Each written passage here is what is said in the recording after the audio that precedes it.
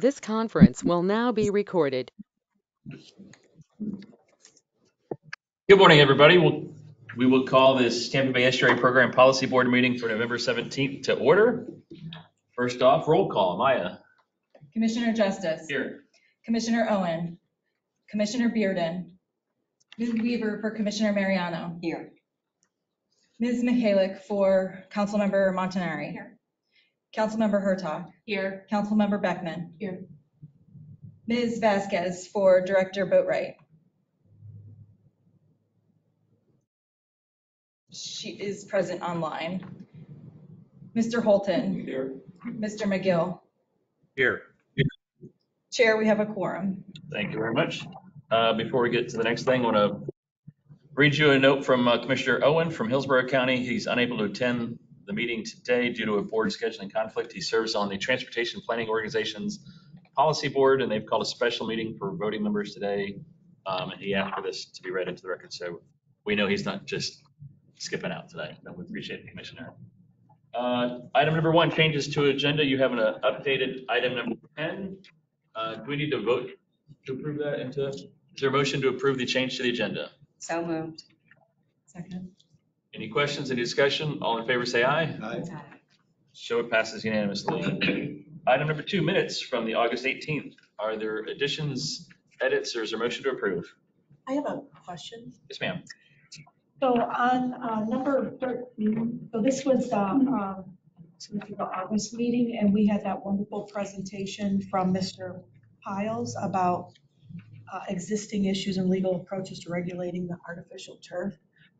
And the reason I ask about just a little clarification with this, the notes on the minutes, is our city is in the midst of dealing with this head on. And we had a council meeting last night, and I mentioned that we had given direction to the Tampa Bay Estuary Program Board to try to get some more research and information. And so we've got that. And board members expressed appreciation and encouraged staff to seek additional funding to conduct research evaluating the various trade-offs between native Florida friendly. So I'd like a little more clarity on how that's interpreted or what we might be able to expect going forward. I can report back. Yeah, so we'll have developing our draft work plan that we'll bring to the February meeting. Okay. So if there's strong desire to have a research component focused on artificial turf, we could include that in our fiscal year 2025. Okay. There's also opportunity to have a targeted call through the Tampa Bay Environmental Restoration Fund, which would open up at the beginning part of the calendar year and list that as a research priority. Jessica's going to be talking about our identified research priorities for the upcoming 2024 TBERF solicitation. So that'd be another way we could catalyze research around those topic areas. That research for TBERF, when did you say that was? About?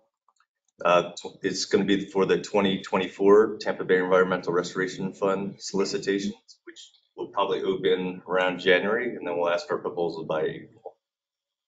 Okay, all right, all good. Thanks for that clarification. A motion to approve the minutes. Second. We have a motion to second. All in favor say aye. Aye. Any opposed? Show it passes unanimously. Item number 3, general citizens comments. Do we have any general citizen comments? Seeing none. Item number 4, audit service plan overview and timeline. Ed, you want to introduce? Yeah, Julie Davis and Elise Leach from Rivera Gardner is here to provide an overview of our audit activities for fiscal year 2023. As you know, we selected them to perform our audits over the next 5 fiscal years, and they're just going to give a run through of their activities and what to expect as they present their audit findings at the next February board meeting. With that, I'll turn it over to them. Hello, I'm Julie Davis. I'm the shareholder of the Rivera Gardner Company. Today we're going to go over our audit service plan as we're going to be gearing up for the audit to begin in just a few short weeks. So in front of you is just a general, it's called a service plan. It goes over our required communications with you all, as well as a lot of the timeline and provide opportunity for any input if you should have any. So I'm going to walk through our presentation, and beginning on page 1, it's just a summary of our organizational chart, which is a summary of the team and how the audit process works. First and foremost, at the very top is Tampa Bay Estuary Program and the board members here. We report directly to you all. We work with management to get through the audit process, but we are hired by the board and we report to the board, and that's always first and foremost. Myself, I'm the account administrator. And what that means is that I'm responsible for actually signing the report, ensuring the audit quality standards, things of that nature, making sure that we meet all the deadlines to be at your next board meeting. Below that, we have a couple other people in the office. We have Stephen Douglas, Sam Lazaro. They're also shareholders. Based on the type of funding that you all have, we're required to do a secondary or quality control review of the audit process. And those are the individuals that would be designated to do that process within our office. Below that is Elise Leach. She's a supervisor in our office and has joined me today. So Elise's role on the engagement is really going to be in the day-to-day stuff, making sure everything gets done, samples, working through the majority of the audit process, along with some staff auditors from our office. And really all of this is summarized on the next page, on page 2. So if you wanted to look back into whose role was what, this really just describes each person's role on the audit process. Moving on to page 3.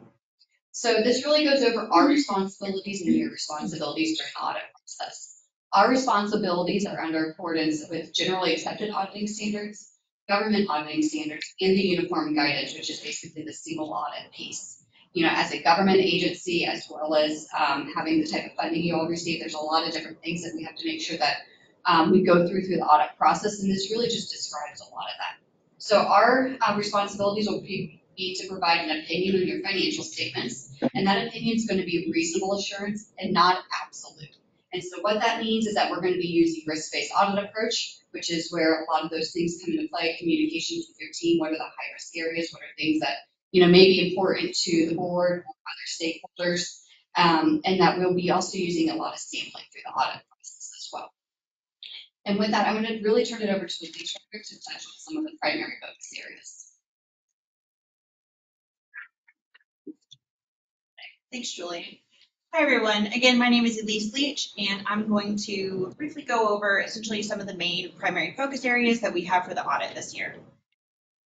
So for internal controls, what we usually do is review the internal control processes, and we perform testing usually for cash disbursements and payroll tested controls to make sure that everything is working properly. Again, we don't do an internal control audit, but we do sample procedures that happen during the year and test that the controls that you have in place are working properly.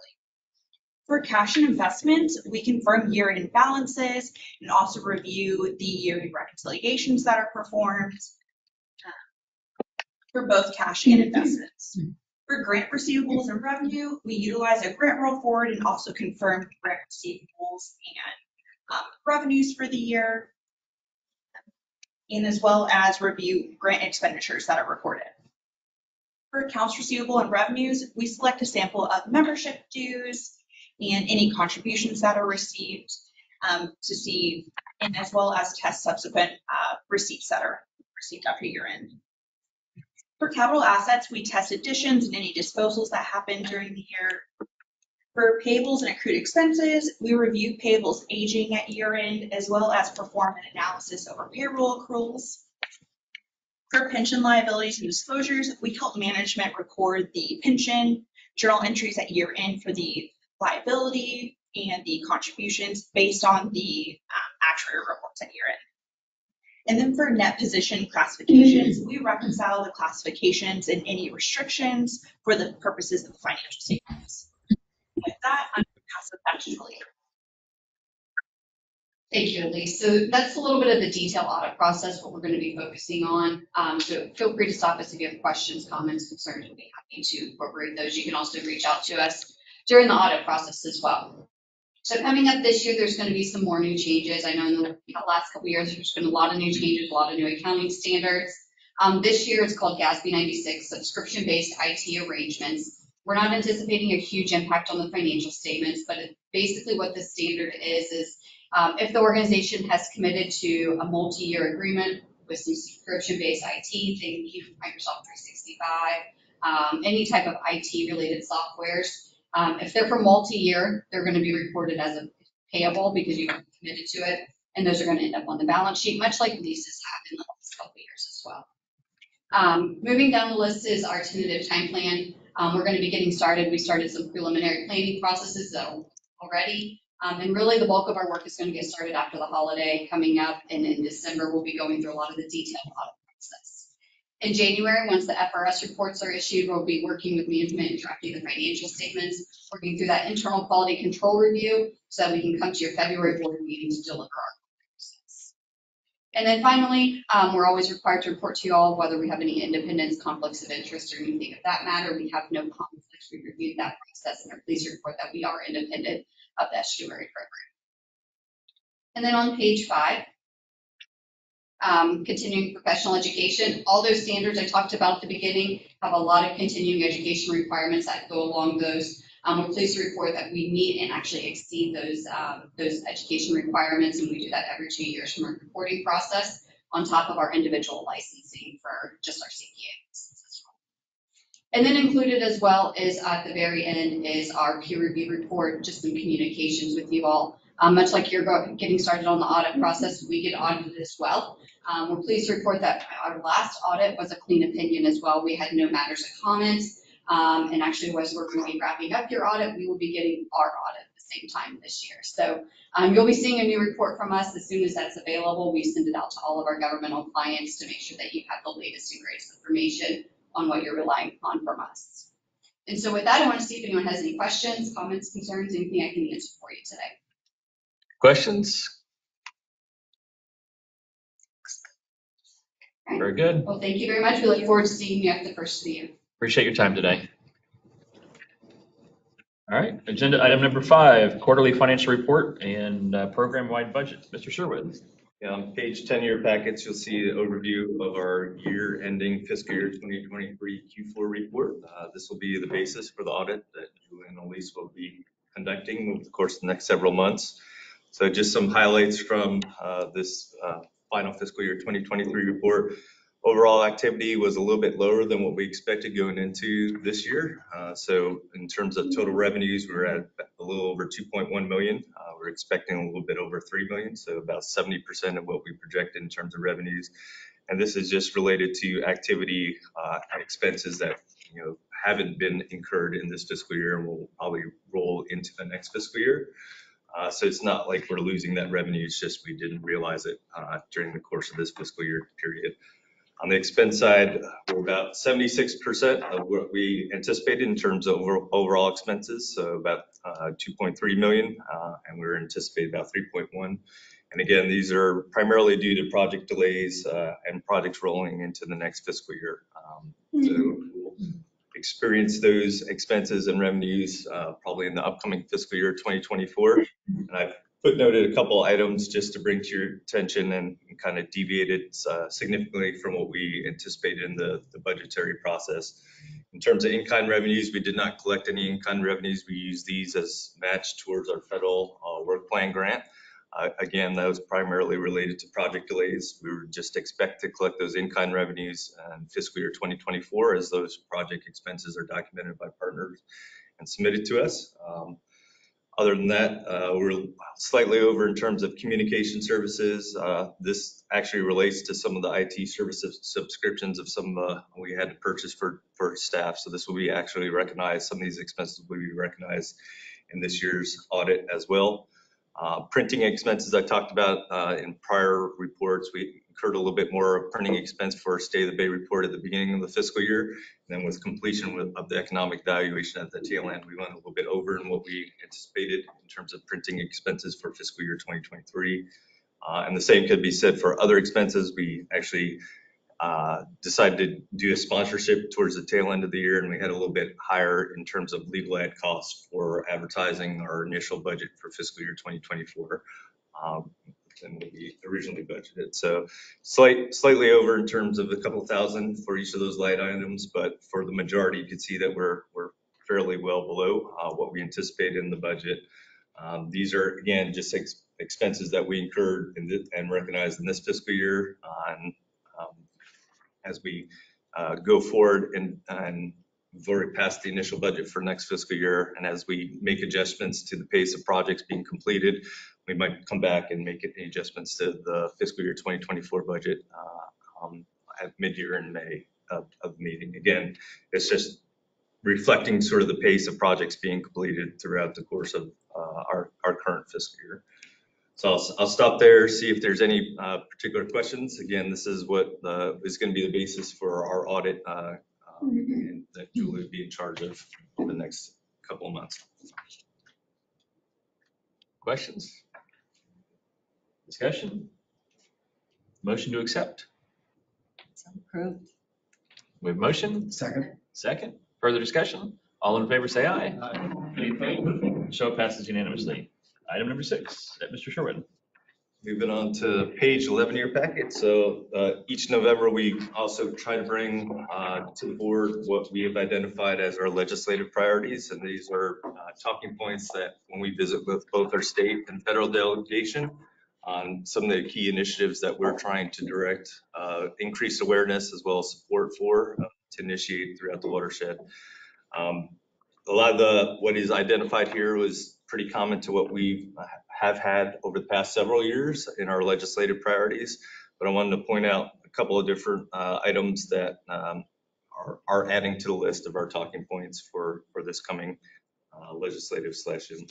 So on the state side, we know that there's keen support of additional funding towards the expansion of the Florida Wildlife Corridor.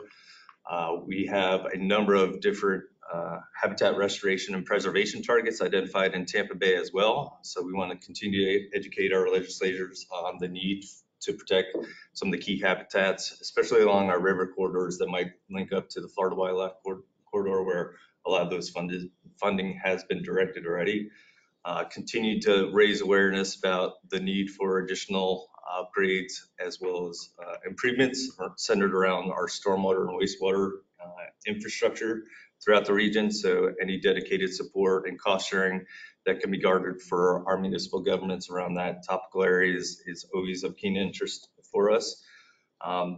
The statewide stormwater rule was actually passed last year, but there's still a need for implementation language to be enacted by the legislature. So we want to continue to encourage that to be pursued at the state level. We think that's another tool in the toolbox to help control nutrient loading emanating from stormwater sources throughout the bay. And then last but not least, we want to make sure that our state legislature is aware that many of the municipal fertilizer ordinances are another tool that we have in the toolbox in terms of trying to reduce the amount of nutrient impacts to the bay. And we want to maintain those strong ordinances as we move forward in the future. On the federal side, we're trying to build off of the omnibus appropriation bill last year that had identified the Little Manatee River for a study to seek its designation as a wild and scenic river under the federal government. So that language was actually inserted in the appropriations bill that passed last December. Now we're just relying on that study being conducted and that report going to Congress to get that formal designation. So we want to keep that top of mind for our local delegation to ensure that study gets completed in a timely manner and that we will be received favorably by Congress to receive that designation for the Little Manatee River system. Also just wanted to briefly mention, I'm sure you guys are sort of tracking what's going on in DC. Know that there was some continued resolutions passed this year. There's actually bills introduced related to EPA funding that drastically could cut EPA funding by about 40% in the works. They're not final as it stands right now. There is still, from what I've found, language in those bills that would continue to elevate support for the National Estuary Program. So all this is still sort of a work in progress, but knock on wood, well, hopefully as we go through and this appropriation cycle, we'll still actually see an increase in funding to the National Estuary Programs. Language and the House bill that just passed early in November was about a $25,000 bump from EPA to the National Estuary Programs. Again, there's a long way to go in the appropriation cycle, but that still shows the sort of the positive support bipartisan support for the national SU programs throughout the country. So with any, with good, hopefully with good wishes from everyone, we'll continue to see that support through this appropriation cycle. Other than that, yeah. A question, the state legislative, the fertilizer, is there, what just passed? Was there something that passed that, can you recall? I can't quite recall what that was, Yeah, so there's a moratorium on any new fertilizer ordinances being implemented in the state until a study by the University of Florida is completed. And that study is supposed to go to the state legislature, I think, by the first of this year. I haven't heard of a lot of progress being made on that study, so it's probably going to be delayed. But why would they have to implement a moratorium? I mean, it seems odd that they would have to stop everyone from doing the right thing. I don't know. Have you been to Tallahassee? Unfortunately. Yes, I have. So depending on the outcomes of that. I was trying to recall what that was and okay. It was a study to the impacts of the bans and those type of things, and it had a December deadline, which everyone thought was pretty short for a real extent, and it didn't have a lot of money in it to do a real healthy study. So I'm not sure. So it's lapsing now in December. Is that? There was a deadline, right? December 31st. There's a research group assembled through University of Florida. I've not seen any draft products or heard of a lot of progress being made on that study as it stands right now. All right. Interesting. Okay. I just couldn't recall. I remember there was something going on and I didn't recall exactly. Yeah. I think there's some more strengthening needed in those. So, okay. Look forward to, at least to the University of Florida's in charge. So that's good news. Yeah. And depending on the outcomes of the study, again, I think our support at the local level is because of the strong fertilizers that ordinances that have been in place in the region. We want to continue maintaining those in the future. Absolutely. Absolutely. Okay. Thank you. I got just a couple of questions, Ed. So these are the legislative priorities, but the legislature has been meeting in some committees. Is this timed? You guys are still up there meeting with them in committees and stuff, even though they start in January, but. Yeah, I've had individual conversations with our local delegation before the session started, but I haven't done a dedicated trip to Tallahassee probably since the pandemic. And I've gone there, with our other SRE program directors and kind of give these as our overall priorities throughout the 4 NEPs in the state. I do each year go up to Washington, D.C. as part of a spring meeting organized by EPA and the Association of National SRE Programs, and have a time to meet with our congressional delegation each year. And if the state takes up like the net metering bill or other things that impact climate, I don't want them messing with our net metering bill to reduce the attractiveness of having solar panels. Because I think we need to reduce carbon emissions and that's the way to do it and all that. Do you speak or sign on to other groups that speak before the committees about those kinds of issues that impact climate change or, all that stuff that has a ripple effect? Or are you only speaking on things related to our water quality? Well, there's a link with our water quality in terms of emissions. Yeah. And actually, Jessica Lewis has been doing a great job of going to the local delegation meetings and kind of speaking about these priorities that have held since last year. So when we talk about improving and enhancing stormwater controls, that has a direct, correlation to atmospheric emissions from mobile and fixed sources throughout the watershed. So educating and raising awareness on those issues and the importance of looking at ways we could reduce those emissions through time is a strategy to improve our water quality throughout the coast. So you use your weight and your reputation and all that gravitas to speak about those things as well up in Tallahassee. As Don likes me to say, we educate and raise awareness around those issues. We don't advocate. You don't have any? Advocate. You don't advocate. Educate. Okay. And speaking about educating then, so you've got these legislative priorities.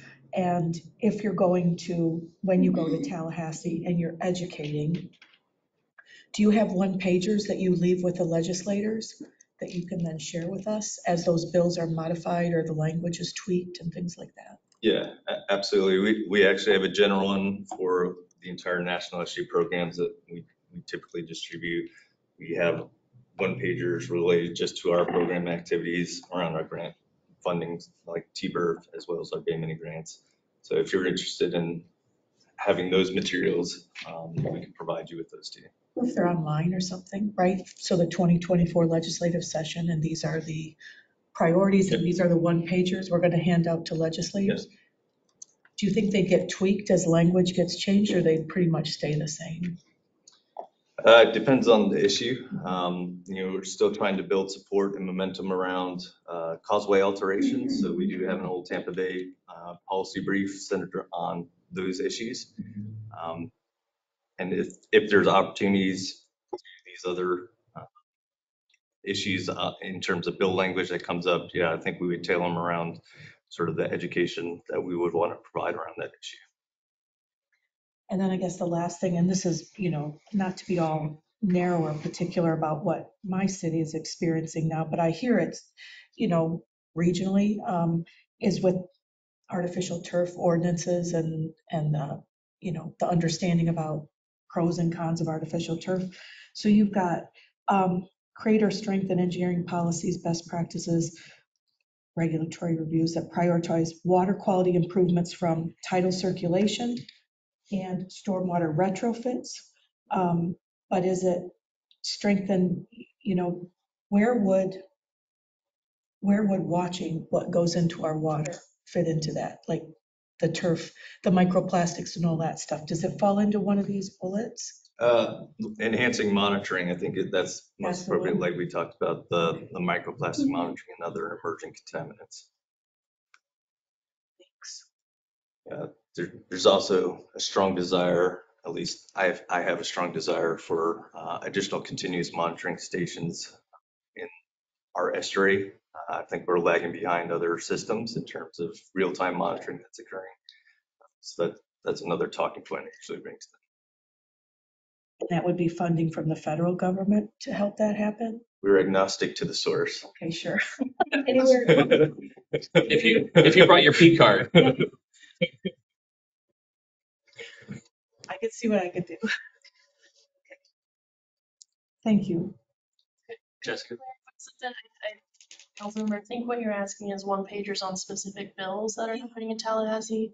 And to my knowledge, we haven't done that. So I just wanted to clarify, I think you're talking about two different things here.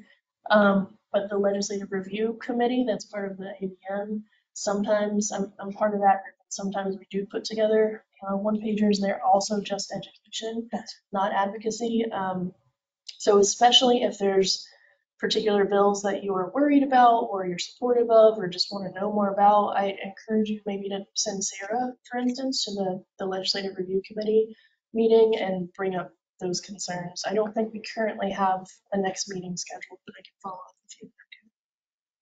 Well, thank you. I don't have the capacity to monitor specific bills, but it would be more of, your talking points for, best practices in general. That's all. I don't need specific bill stuff.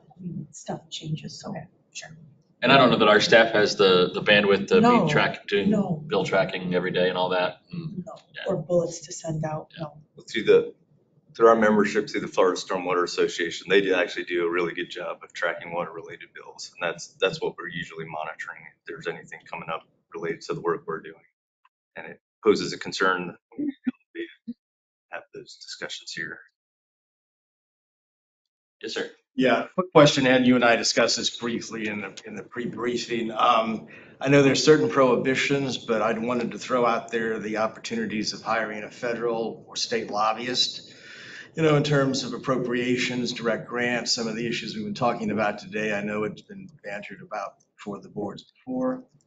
Can you kind of give me an update on what has happened before and why the estuary program never decided to independently hire Yeah, it's, as far as I've been part of the program, it's never been the direction that the board wanted to pursue in terms of hiring a specific lobbyist as part of our Florida Estuaries Alliance that's been talked about with the other national estuary programs to bring someone aboard and potentially advocate on our behalf. If we went that route, we would have to use non-federal resources to support that activity.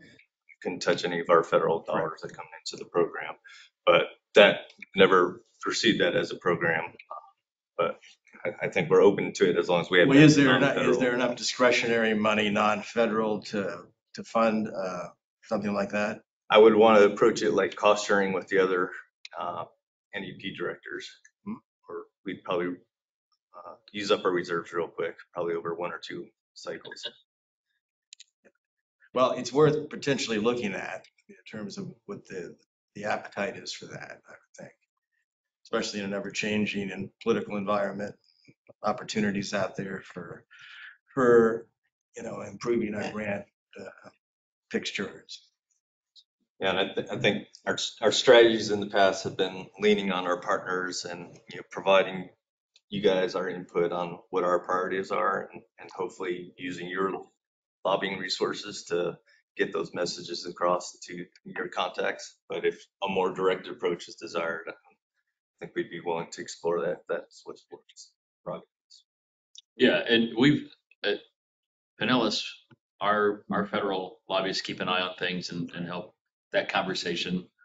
It's not obviously top on their list but they our team knows that it's important to our commission.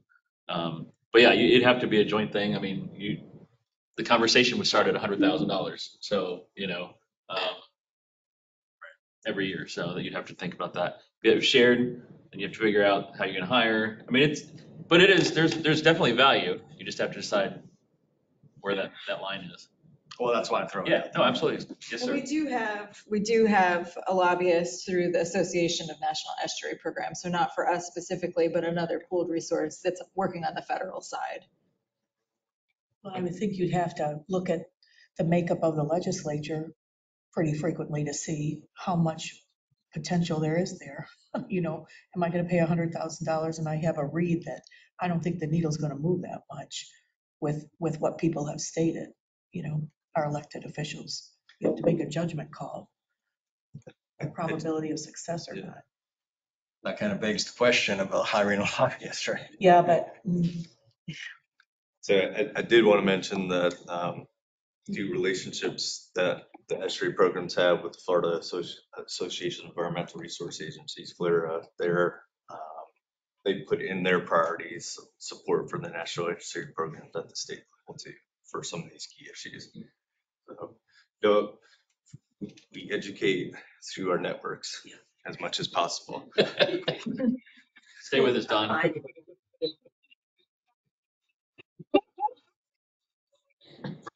Questions or discussion? I just have one thing. I want to pick up on something, Kathleen, on the turf and the research and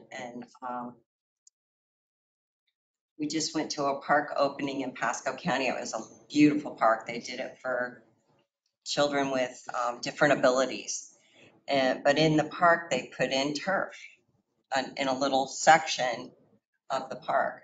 And our Parks Department was quite proud of that turf because they didn't have to maintain it and, the heat. So are we going to be able to, I haven't approached them because I didn't want to burst their bubble right away on the things that I've been learning here. But what's the best approach on that education? Will you present to our Parks Department? How do we educate our staff and our team members at the county level to understand what it is that the trade-offs are on that kind of turf? Yeah, I think the discussions that have been centered in the region, primarily through the agency Bay Management, there are certain applications where turf is probably appropriate, high traffic areas, some of the park system, if it's maintained. But on a broad scale residential basis, that's where principles of Florida friendly landscaping, using native plants, that's what we're trying to promote. And, the research centered around residential landscapes will be different than more park or commercial applications. That's good to know, because I want to know what the trade-offs are then.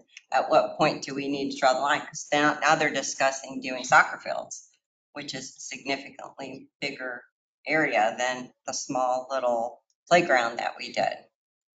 We certainly want to educate parks and conservation folks that there are those trade-offs, and microplastics, heat island effects, those are things that you should be balancing with applications of turf in your jurisdictions. So what's the best approach to bring that? Because I don't feel versed in being able to articulate the presentations I've seen necessarily. Is your team, what was that? There's a name I saw that has been doing the presentation, I believe from Stetson, right? Yeah.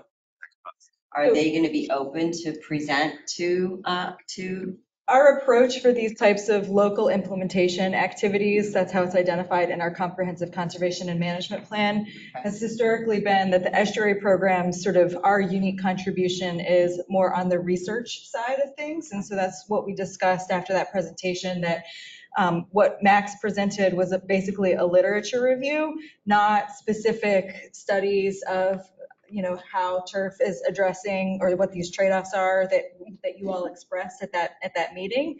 And so that's, I think, what Councilmember Beckman was talking about, is what's the status of actually conducting that research. And then once that research, if it's conducted and we have findings to share, we tend to partner with entities like the Regional Planning Council to bring in the practitioners, the folks that are working in the planning and zoning departments, the stormwater managers, the parks folks. And then we do this directed outreach. That's sort of been the partnership that's gone on there. The challenge is right now we don't have that research to present, but if we do, we will reach out and make sure that all of those applicable departments are, provided an opportunity to hear the findings. Okay, I'm just antsy because I see where this is going in our county, and I want to just educate them as quickly as we can. So thank you. We actually just had a case yesterday about this very thing, and we still require 25% of a parcel to be green space, like actual living green space. And then apparently we just went through some sort of process where now you can't use the microplastics as the underlayment. You have to use the silica with some sort of tray surface. I'm sure it's still not great, but it's better. But that I thought was very interesting, that they're still going to hold the line to 25% of a yard must, or a property must be, which is already the rule they have, but I don't know. I'm also concerned about the heat island effect and the microplastics and how much, PFAS too, right? That popped up. Yeah, And I exactly. think where we approached it originally in terms of research questions is, the stormwater related runoff that it might generate versus natural landscape. A lot of research is needed around that front. Yeah, there's a lot of moving parts to it. You don't have to put chemicals down to kill weeds and things, and just the maintenance of everything and the trimming and the gasoline engines going across all the. So it's going to be interesting to see whenever we get to that point of what the trade-offs are, exactly how the best approaches are. And I've watched, especially in my neighborhood, as people have added it to their lawns, and on the edges, the weeds are just as terrible as ever. So you still have to handle that to some degree. My concern though is, like, yesterday's application was changing a PD that had already been approved. It was an apartment complex, and they just wanted to change some of their landscaping to a dog park with turf. And the issue of that is you're still watering that because you have to rinse off every now and again. So, I understand the benefits, but also there are still some costs to that. So, but the one thing that we did stick to is that anytime that you're reducing green space, there's an in lieu fee And so we're looking at increasing our in lieu fees for that. And my plan is to have that money go toward the closest local park to increase amenities there. But You said increasing what kind of fees? in lieu, so in lieu of, In lieu fees? yeah, Okay. in lieu of having the right amount of green space, you have to pay into a fund. And right now that fund just kind of, nobody knows where it goes to, but we want it to go specifically to park areas. And this isn't throughout the city, but as our city urbanizes and we're not just in the downtown core, as it kind of expands a little bit in that core area, we are building urban buildings that don't have the green space that more suburban buildings have. Well, what's the trade-off, and where do we incentivize green space that still exists within the urban core? So One of the things you mentioned that came up last night that I didn't jump on when people were making the statement, but, and this is part of, I hope, we can get funding and we can have more comprehensive research, but, the cost of mowing and, exhaust and stuff, there are electric lawnmowers. I donate electric lawnmowers to our Habitat homeowners in Clearwater because I don't want them using gas. And so we have electric lawnmowers now, and we have these fertilizer bans that reduce the amount of chemicals that go in during rainy season. So we're trying to there are options to really reduce the impact of maintaining a natural Florida-friendly lawn. And I would hope, as I was driving in here, let's look ahead, hopefully just 20 or 30 years, that all the lawnmowers are going to be electric, and that we have a cultural shift that native landscaping is the desired, and not everybody has to look like a golf course in their front yard, whether it's fake golf course or grass or whatever, that's really the ideal. I just, for multiple reasons, just turned half of my front yard into a pollinator garden. And it's only half of my front yard, but it is significantly less work. Yeah. And now I'm just fighting with my husband to get more of that. But yeah, no, I mean, I am actually so pleasantly surprised at and how many pollinators I have in my yard now. That's actually the behavioral messaging around our Be Floridian campaign. Yeah. Yeah, ideally, if you're using Florida native landscapes, you can use less water, less chemical fertilizers in the long run. Just have such a prettier yard. Less expensive. I mean, those doesn't want to save money. I don't know about less expensive because I really love to buy plants. It'll be less expensive. All right. Further questions, discussions on the legislative priorities? Is there a motion to accept? Motion to accept legislative priorities. Second. We have a motion second. Further discussion. All in favor say aye. Aye. Any opposed? Oh, no, I'm not opposed. I just had Show it passes unanimously. I just think that this conversation also just really shows the desire to really do as much as we can around this artificial turf conversation. So I just wanted to second what you had said earlier, and I think this conversation really shows that we need to put this in the forefront for many of our communities before we lose. That's what I'm afraid of, because if we modify this ordinance that we have that prevents it, so we have 25 families at least that have got it in now, spending thousands and thousands of dollars. So they're wanting us to change the ordinance to allow it, and then there's all sorts of things about, are we going to permit it, inspect it, how long does it last? They're telling me it's recyclable. I'm like, are you kidding me? What does that really mean? But if we allow it, which it looks like that's the way it's going, this compromise, we're going to allow it, but you have to have these standards. It's the cost of enforcing. Are we really going to be able to enforce? And then you just let it out of the horses out of the barn, and here it comes, and you just can see it coming. And we all live around water here, because some ordinances, I think, were you can't have it within so many feet of the water, or it can't be on a tree drip line, or, and who's gonna really go out and, how do you enforce that realistically?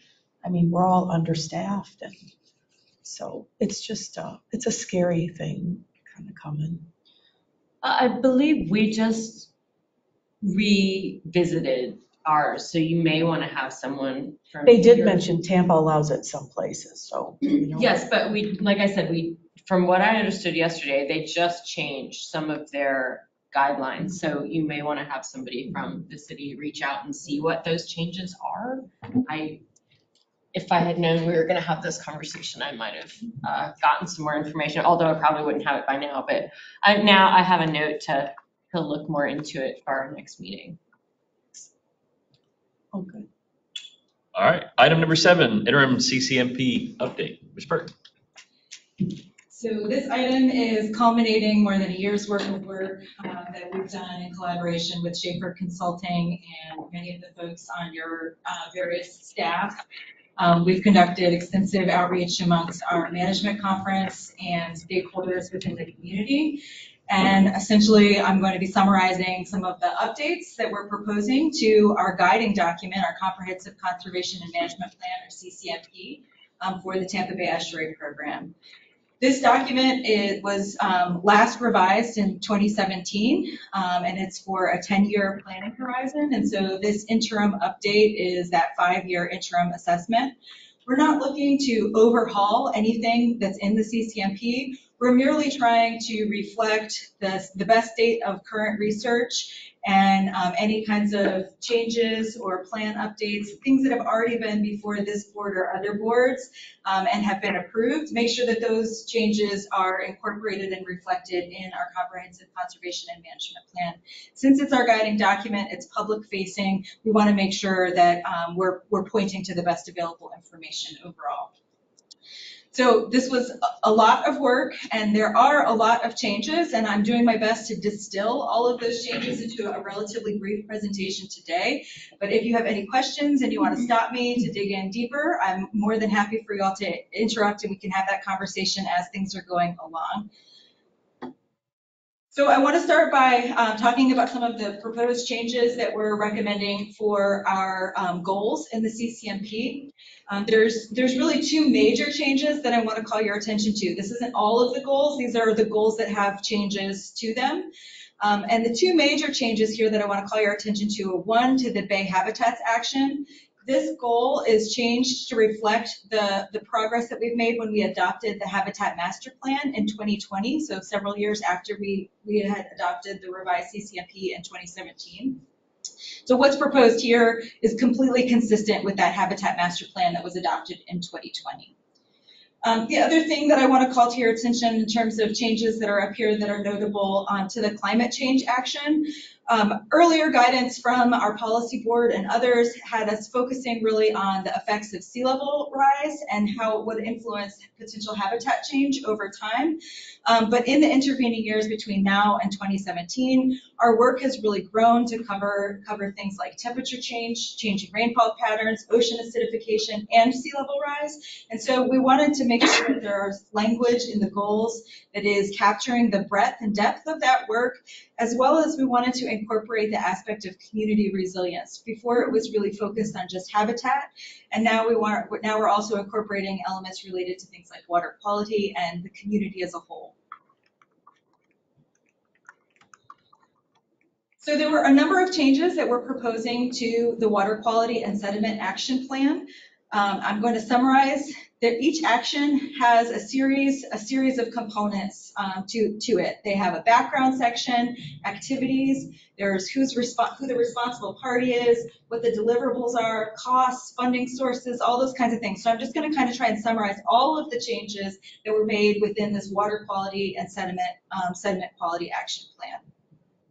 In the background, the notable changes are to reflect things like the 2022 Reasonable Assurance Plan that the Nitrogen Management Consortium completed and submitted to the US EPA and the Florida Department of Environmental Protection back in December of last year. Notably, that's also including changes to the status and trends for the things that we're observing in recent history in Old Tampa Bay. things that we've talked about a lot here at this board. We're also reflecting new legislation and ordinances that have passed in that time period, things like the 2020 Clean Waterways Act, Senate Bill 64, and the passage of Hillsborough County's new residential fertilizer ordinance to come into alignment with some of the other fertilizer ordinances throughout the region. And also to reflect completed research on microplastics, PFAS, wastewater treatment plant vulnerability to rainfall and sea level rise, as well as new research and better understanding of pyridinium, the harmful algae bloom that we see in Old Tampa Bay. Changes to the activities that we're recommending are to make sure that we're capturing things like the assimilative capacity assessment for Old Tampa Bay, work that we're going to be talking about later here in this meeting. We collect information from many of your staff folks on projects that have been completed to reduce a nitrogen load to the bay.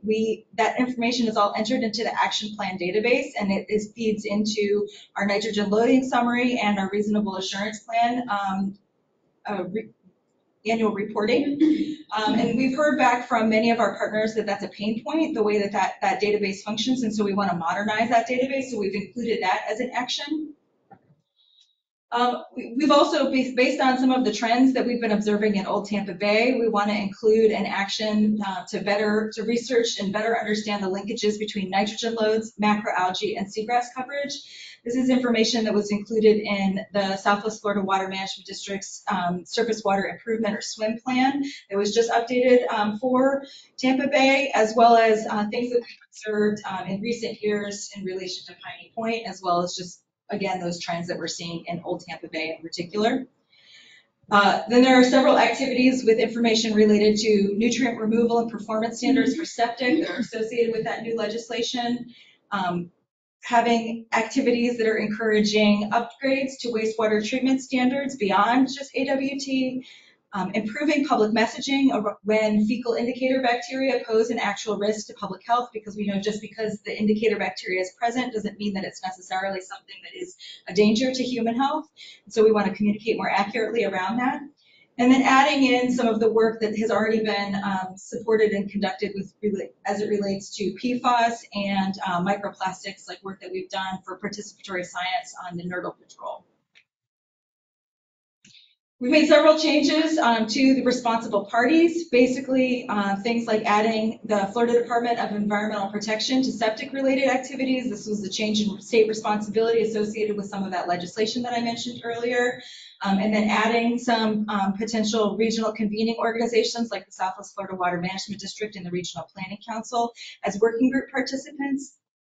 Adding our academic partners for microplastics monitoring, because Eckerd College has done a lot of that foundational work here in the Tampa Bay area, and so we want to recognize their contributions both past and going forward. And then adding Keep America Beautiful affiliates to plastic pollution prevention education, because they've also been doing a lot of work educating the community on microplastics and plastic pollution in general. There's a couple of changes to timeframe within this action plan to reflect work that has either been completed or delayed. So for example, we've completed a nutrient management framework for tidal tributaries in partnership with the other Southwest Florida National Estuary programs. We also completed phase 1 of the Pipe Up campaign to encourage folks to inspect and repair lateral sewer lines. And we have some items that are delayed. We still think they're important, but we don't have a clear plan for when that work will be completed. That includes things like expanding landscape best management practice certification, adding an atmospheric deposition monitoring station within the watershed, starting a regional septic issue working group, and completing sediment quality action plans for McKay Bay and Largo Inlet.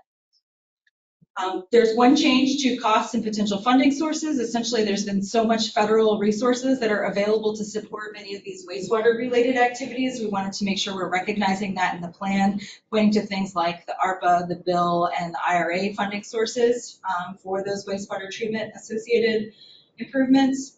And then a couple of changes to the deliverables here. One is to specify open science formats for many of the things that were outlined, which is consistent with the 2021 strategic plan. And then to specify the next iteration of the reasonable assurance plan, which is due to the US EPA and to the Florida Department of Environmental Protection in 2027. That was all of water and sediment quality. Any questions or, yes, Nice. The upgraded septic systems, yes, ma'am. the Pasco's finally coming to the table. We're going to have our BMAP areas where we have a partnership with the state of Florida to help residents in those BMAP areas. Is there any ability to stretch that? Like, we have our coastline that has a lot of septic, but it's not in the BMAP area. So is there going to be any kind of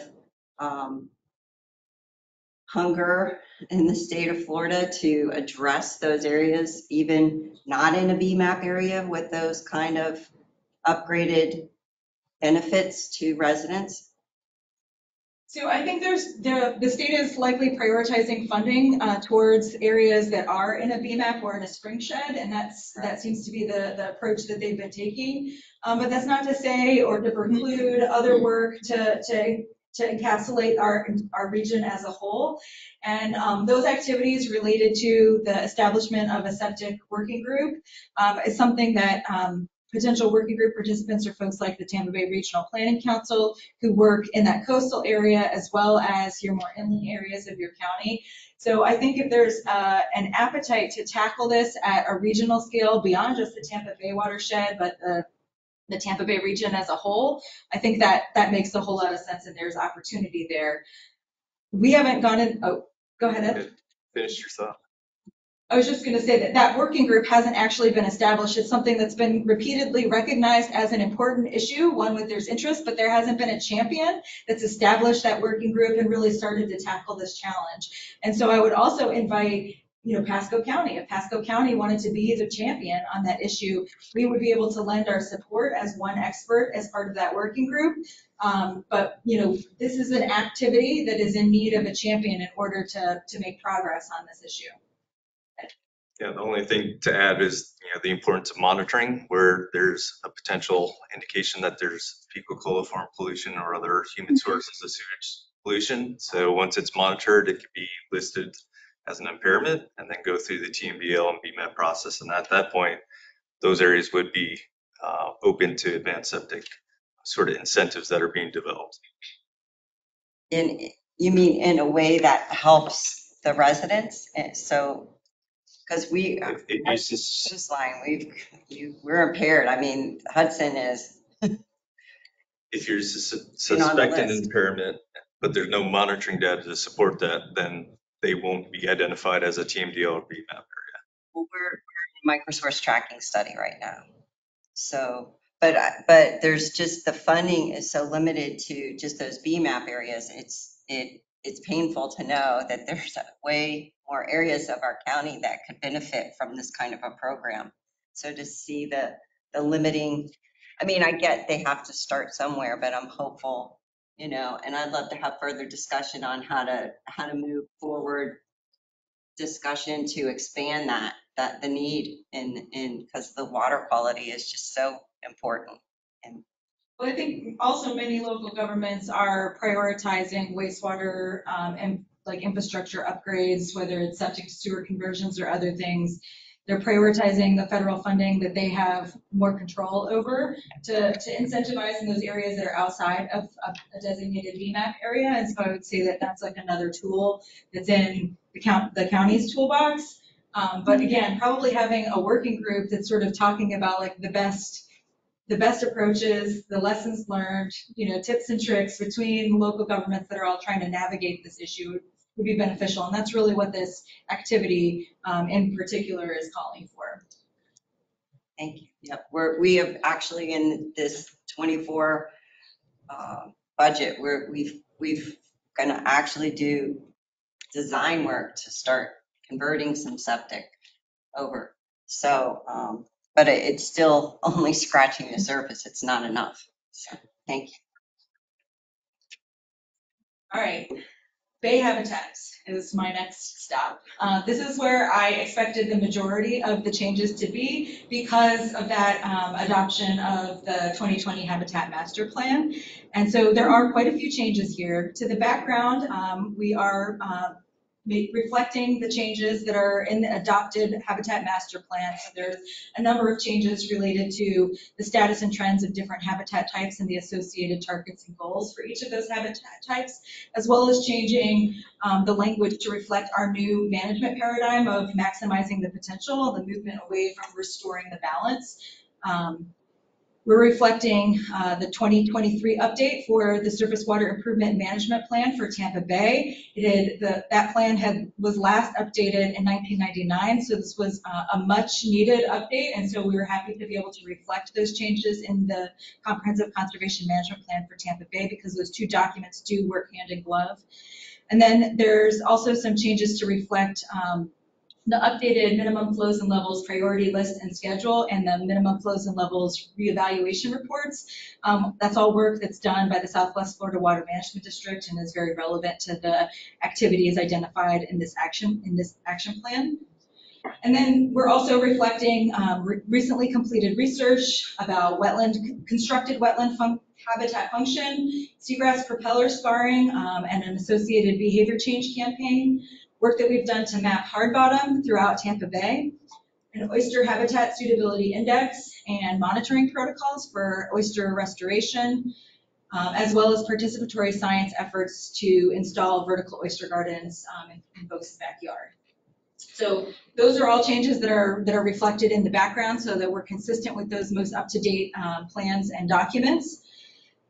On the activity side, the major change I want to call your attention to is we are merging what was formerly known as Bay Habitats 10, the Freshwater Wetland Master Plan Implementation, with BH1, which is Habitat Master Plan Implementation. Previously, these two documents, these were separate documents. We were working to understand the status and trends of freshwater wetlands up in the watershed, and so it was done as a companion piece to our Habitat Master Plan. But the 2020 Habitat Master Plan encompasses all of the habitat types from subtidal, like in the water, all the way up to coastal uplands and freshwater wetlands, deep into Polk County, Hillsborough County, and the sort of far reaches of the watershed. So those two documents are now really all in the Habitat Master Plan. And furthermore, that Freshwater Master Plan that we had created was reflecting the old management paradigm of restoring the balance. And with the new Habitat Master Plan, we have this maximizing the potential approach, which changes how we do the target and goal setting. So we're recommending merging BH10 with BH1. Any of the relevant activities that are still consistent with the Habitat Master Plan that relate specifically to freshwater wetlands are included now in BH1. We also are adding several activities that talk about creating opportunities for upslope habitat migration, adding habitat restoration design projects for resilience, components beyond just habitat mosaics and sea level rise, but also things like ways we can create temperature refugia and other things like that. And then adding research on transplanting, genetic diversity, and viruses that might be used to enhance the resilience of seagrass meadows. These are conversations that we've been having, particularly with our technical advisory committee, in light of the significant losses of seagrass that we've observed in Tampa Bay. And so we want to make sure that these activities are also reflected in the CCMP. So in Bay Habitats, there's also several changes we're proposing to the responsible parties, adding things like the Tampa Bay Regional Planning Council, some local governments, and those entities that have permitting incentives and regulatory authority for living shorelines. Previously, it was a very limited list of regulatory agencies that were there, and so we want it to be encompassing all of those who have a regulatory interest in living shorelines. And then there was an oversight in an activity related to the critical coastal habitat assessment where we didn't identify private consultants as a potential partner. And since we have contracted that work in the past with private consultants, we want to reflect that there. Changes to the time frame, work that's been completed. We completed that Habitat Master Plan, which was one of the activities that we had identified in the 2017 revision of the CCMP. We completed establishing living shoreline monitoring protocols. We have some delays on this work. Most of it's related to the comprehensive management of tidal tributaries, or things that are related to various efforts associated with mitigation banking and how we can work with private sector partners to accomplish some of the goals included in the Habitat Master Plan. In the cost and funding source, we wanted to add an additional source because the state has been appropriating funds. They have had a line item appropriation to support seagrass transplanting throughout the state, and some of that is occurring within Tampa Bay. So we wanted to recognize that, and there are no changes to the deliverables. Any questions about bay habitats? Can I ask a question? Absolutely. Great, I mean, this is wonderful work. I need to dive into the document much deeper, but when you're talking about the living shorelines, at that symposium we just attended over at the Port of Tampa, the first thing the professor led with was talking about living shorelines, but using it in the way that we're using green and gray infrastructure. So the use of both types in order to address sea level rise. So are we talking about adding gray infrastructure into any of this plan? Gray infrastructure is already included in our CCMP activities related to living shorelines. We talk about a gray to green continuum and how there are appropriate solutions along that continuum depending on the different applications. That's information that's not a revision. That was previously the way we approached it. That's why I haven't read it. That's Okay. largely driven by the site-specific conditions. So Correct. if there's a lot more energy, then it's going to be a little bit more gray. If there's less energy, then Right. a mix of gray to green. I just found that when the professor said that's the direction everything's going, he emphasized that in his, I forgot the gentleman's name that led that was in Maine or wherever he broadcast from. But he was very informative and he just stressed the importance of the gray and green in the hybrid approach. So, okay, good to know it's in there. I wasn't aware. Thank you. Anything that's creating more complexity around just a vertical seawall face is usually beneficial. It is. I totally agree, but it's just making sure we have them both at the table. That there's probably not any one answer. There's a lot there. Okay, thank you. Yeah, we're not just tree huggers. No. Wait, what? No, but I mentioned that. I mean, there was some, in some of the other meetings, not at this meeting, but I was just curious because I only saw green here and I was just double checking. Thank you. All right. A couple of changes to the Fish and Wildlife Action Plan. In the background of the Fish and Wildlife Action Plan, there's quite a bit of information on things like the number of boater registrations throughout our region. And so we've updated that with the most recent data that's available. We've also updated the background to incorporate information from recently completed research related to things like scallop recruitment, hard bottom habitat in fish communities, and sportfish habitat utilization at restored sites throughout the watershed. And so the background details are all now reflecting the sort of best available information with respect to those items. A couple of changes to the activities for Fish and Wildlife. One is to expand support and expand participatory science initiatives, which is something that is included in our strategic plan. And so we're trying to make sure that where there are opportunities that are relevant to the Fish and Wildlife Action Plan, that those are incorporated there as well. We are deleting an activity because it's redundant with Bay Habitats 1, BH1. Essentially, the management philosophy behind protecting and restoring habitats is for the benefit of fish and wildlife that rely on them. And so we had this redundant activity in the Fish and Wildlife Action to implement the Habitat Master Plan. But because we already have all of that information in the Bay Habitat 1s, we thought that one action that we thought we could take that out of the Fish and Wildlife Action Plan. And then to add monitoring programs for key species to adapt to new conditions or threats like land use change or climate change. This is a topic that's come up particularly within our technical advisory committee and some of the research priorities that they've expressed. And so we wanted to reflect those activities within this action plan. There's a few changes to the responsible parties. The Manatee Awareness Coalition that we convened and Jessica is the staff lead for has requested to be responsible for monitoring any changes to manatee protection zones. And so we're recommending to add them as a responsible party there. And then adding other national estuary programs, the Florida Fish and Wildlife Conservation Commission, non-governmental and academic partners to conduct some of the collaborative research that's identified, because those are typically the entities that are doing that work with us. Timelines, work that was completed. We did conduct through the Tampa Bay Environmental Restoration Fund a recruitment study for scallop populations. And then work that is delayed, we have here that an intent or a desire to establish a task force to achieve additional funding for enhanced on-water enforcement. This is something that's been particularly important to the Agency on Bay Management stakeholders.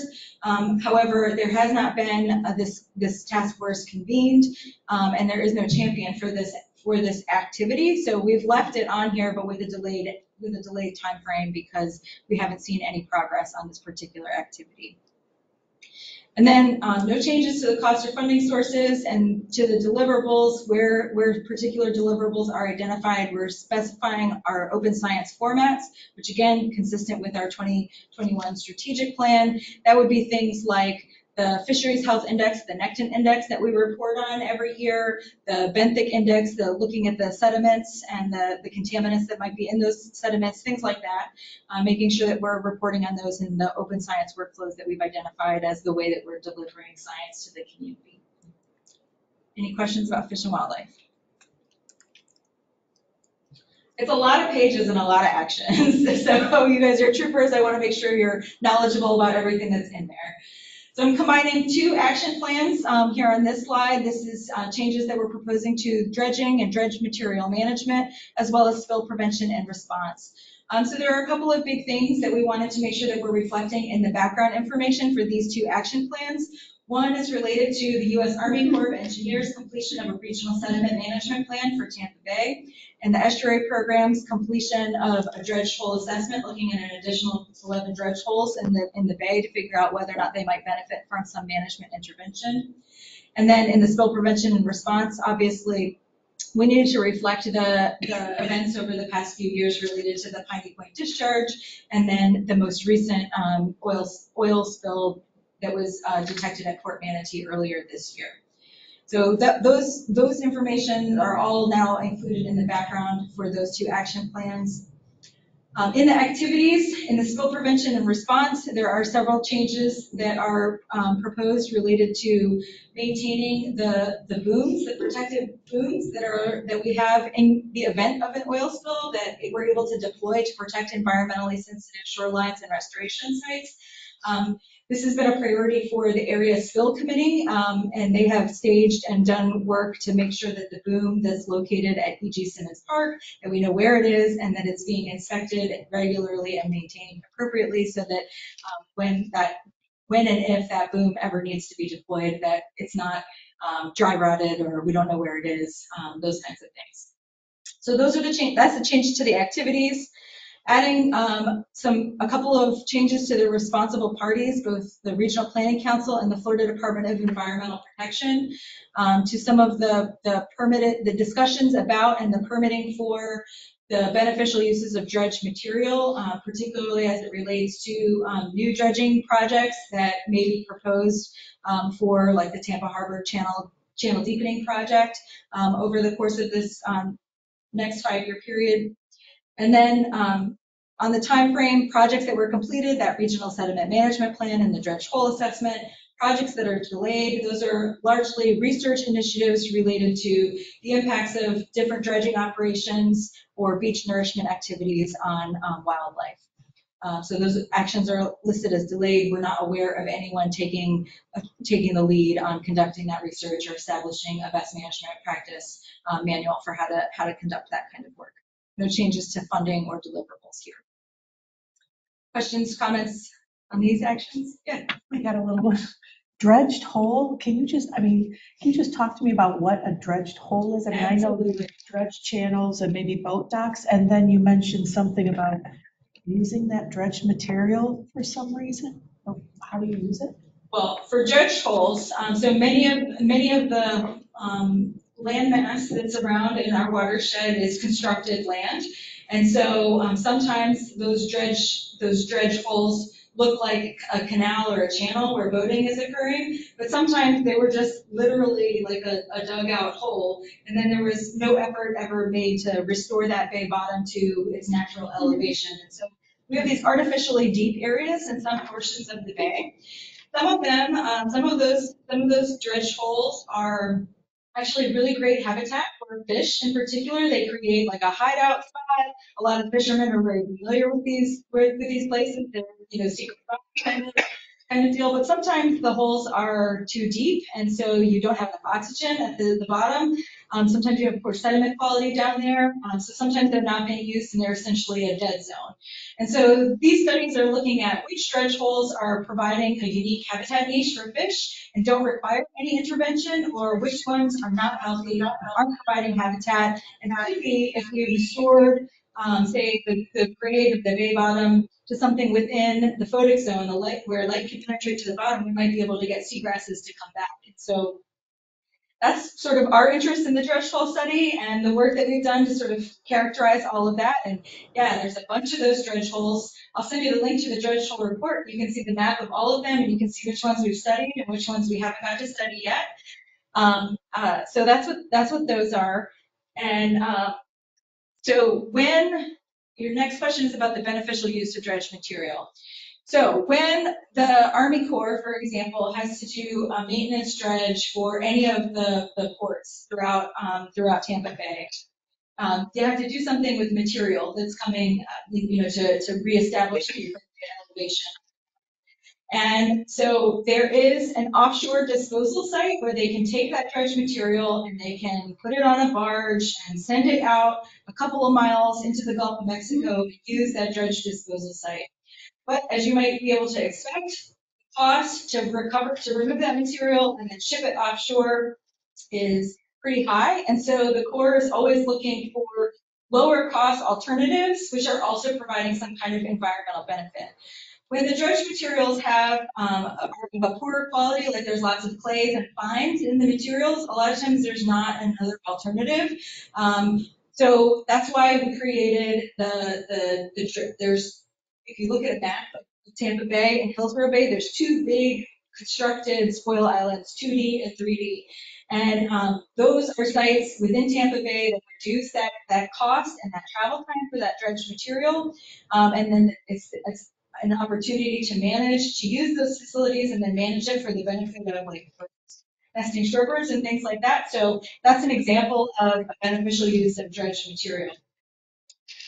So there's a lot of questions around dredged material right now because currently there is a Tampa Harbor navigation study that's underway where they're looking at adding an additional 10 feet of depth to the major channels throughout the Traverse Tampa Bay. They're doing this to accommodate the increased, sizes of ships for shipping traffic and bringing in goods to the different ports and harbors in Tampa Bay. And much of this material, because it's an additional 10 feet, is going to be clean, sandy fill, and lime rock. And so there's higher demand for folks that want to consider ways that they might be able to use that material for, some kind of restoration project, whether it's a hard bottom restoration project or some sort of coastal habitat mosaic that they want to implement.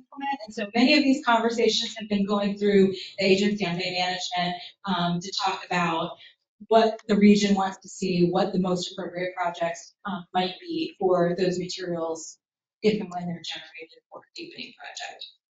Does that answer your question? That's fascinating, yes. It's been really good. Mr. Holden. Oh, yeah, Maya, depending on the content, as you probably know, that some high limestone content dredge material can be used in the formation of aggregate for road building. And FDOT has a program to look at that, but again, it's very dependent on the actual mix of the dredge. Yeah, the quality of the material is key for its appropriate use. Just for like a history thing, one of the major accomplishments over the past decade or so was approving alternative criteria for the quality of the settlement to renourish parts of Egmont Key, because Egmont Key is eroding so rapidly. And for these beach areas where they're not getting some of the tourism dollars and funding streams to support nourishment, they become sediment starved. And so being able to use some of this lower quality but not poor quality sediment to restore things like Egmont Key is something that a lot of folks in the community are very proud of. So working hand in glove with the Corps on these things continues to be of interest and of importance to the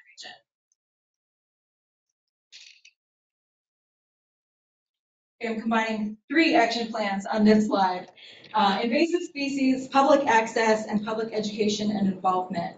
The background of these different action plans are reflecting our most recent Give a Day for the Bay performance metrics before they stopped at 2017, so we want to capture what's happened more recently.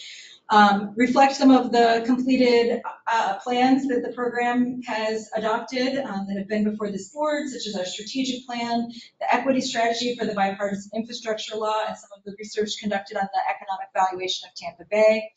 And then in the background, we also want to reflect in this public access portion, the passage of the Manatee County land acquisition referendum that allows them to secure bonds to support environmental land acquisition. That was something that happened over this past 5-year period.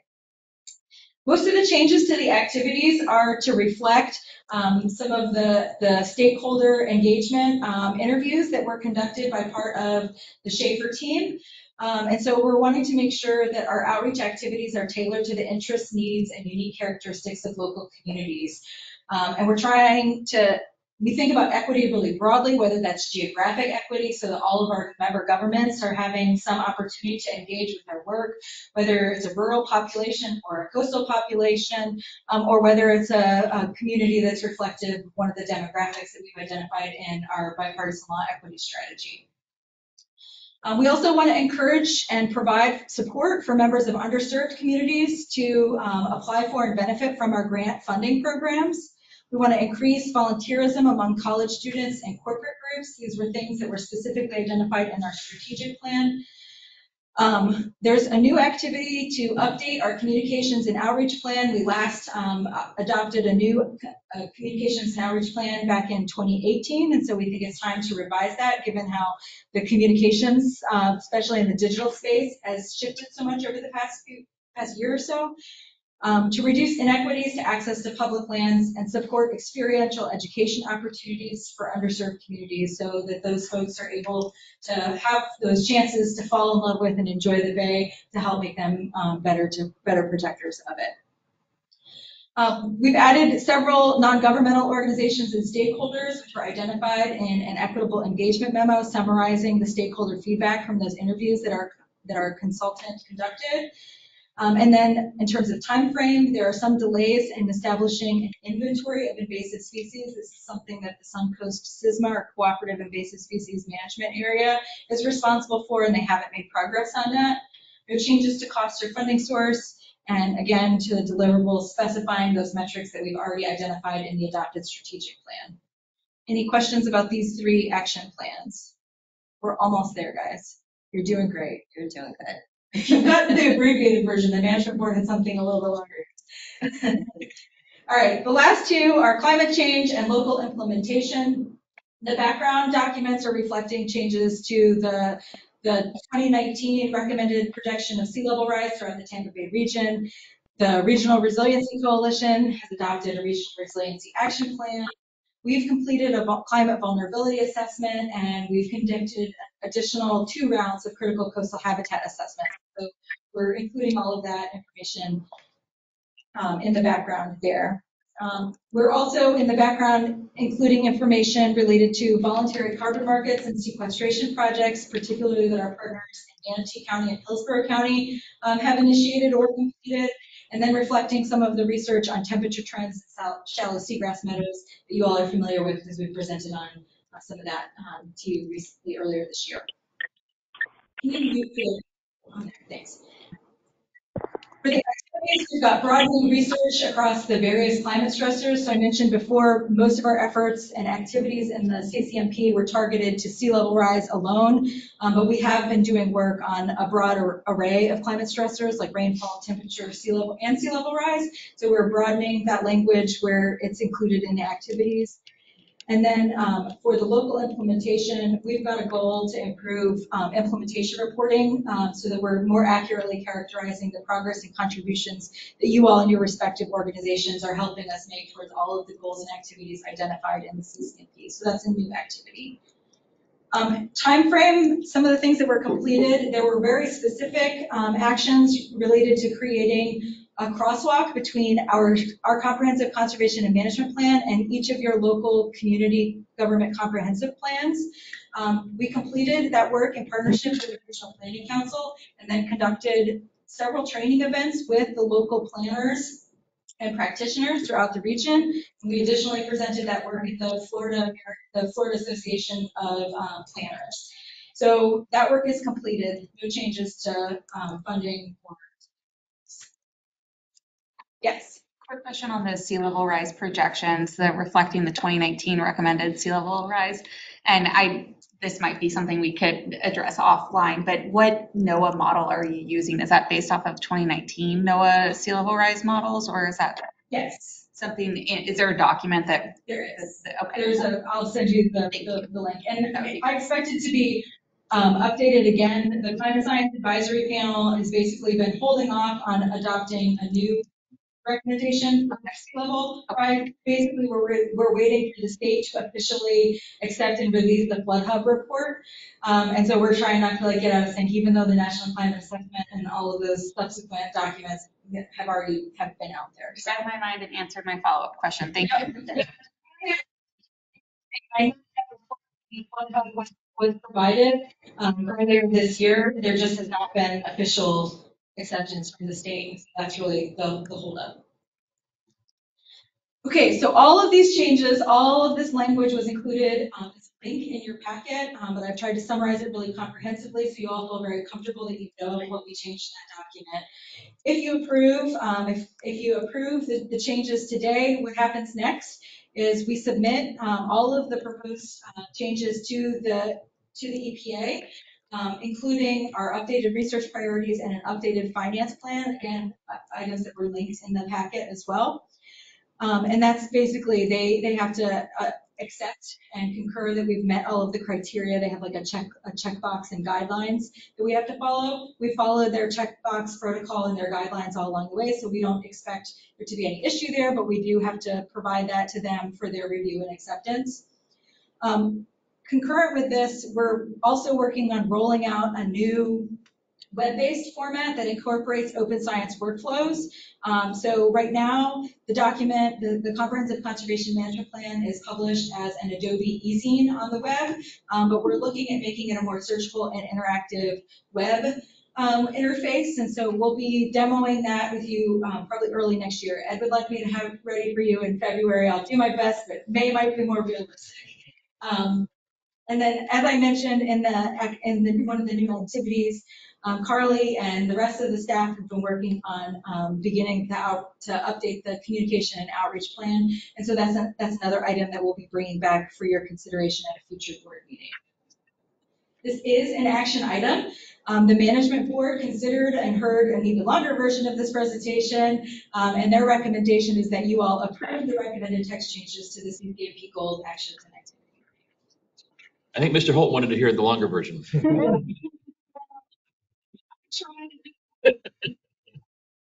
It was very, very good and very thorough for our purposes and a lot of good information to share. We appreciate it. Are there further questions or discussion? Yes, ma'am. Yeah, I just wanted to say how impressive it is to really look at it holistically at the last 5 years. It's a testament to all the work you all do, and you should be very proud of that.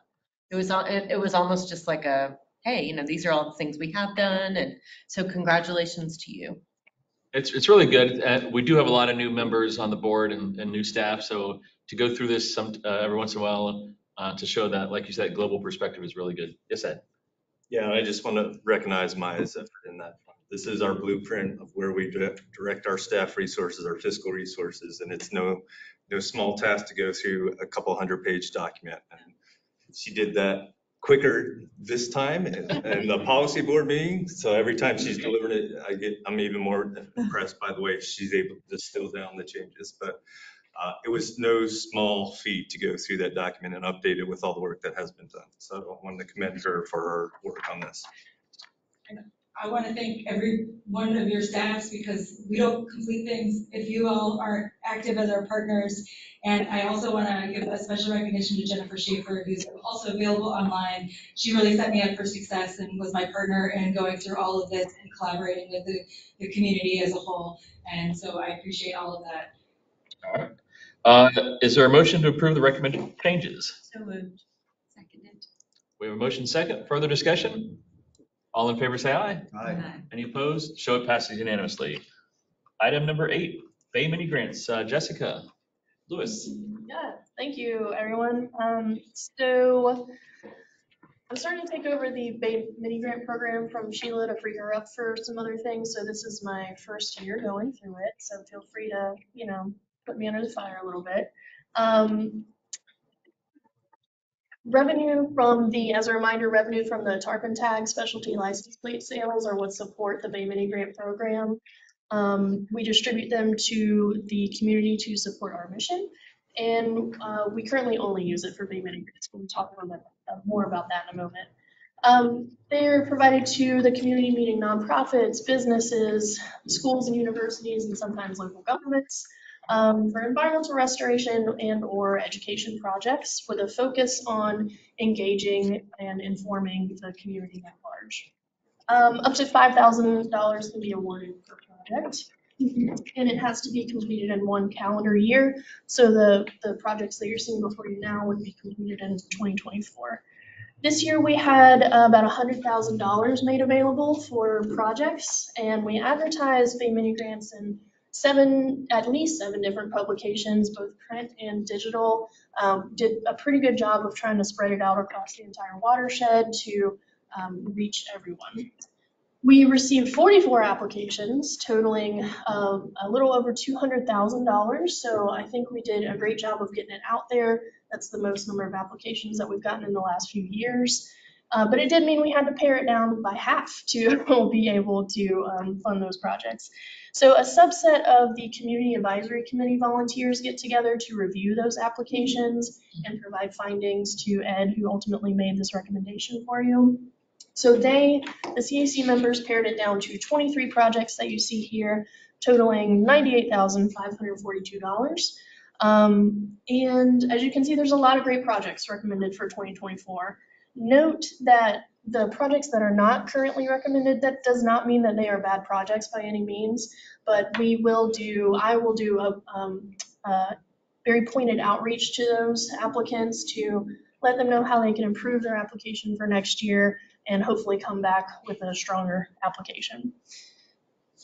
I think that's all I have to tell you. So the action before you is to approve funding of the mini grants based on findings of the Community Advisory Committee and Executive Director recommendations.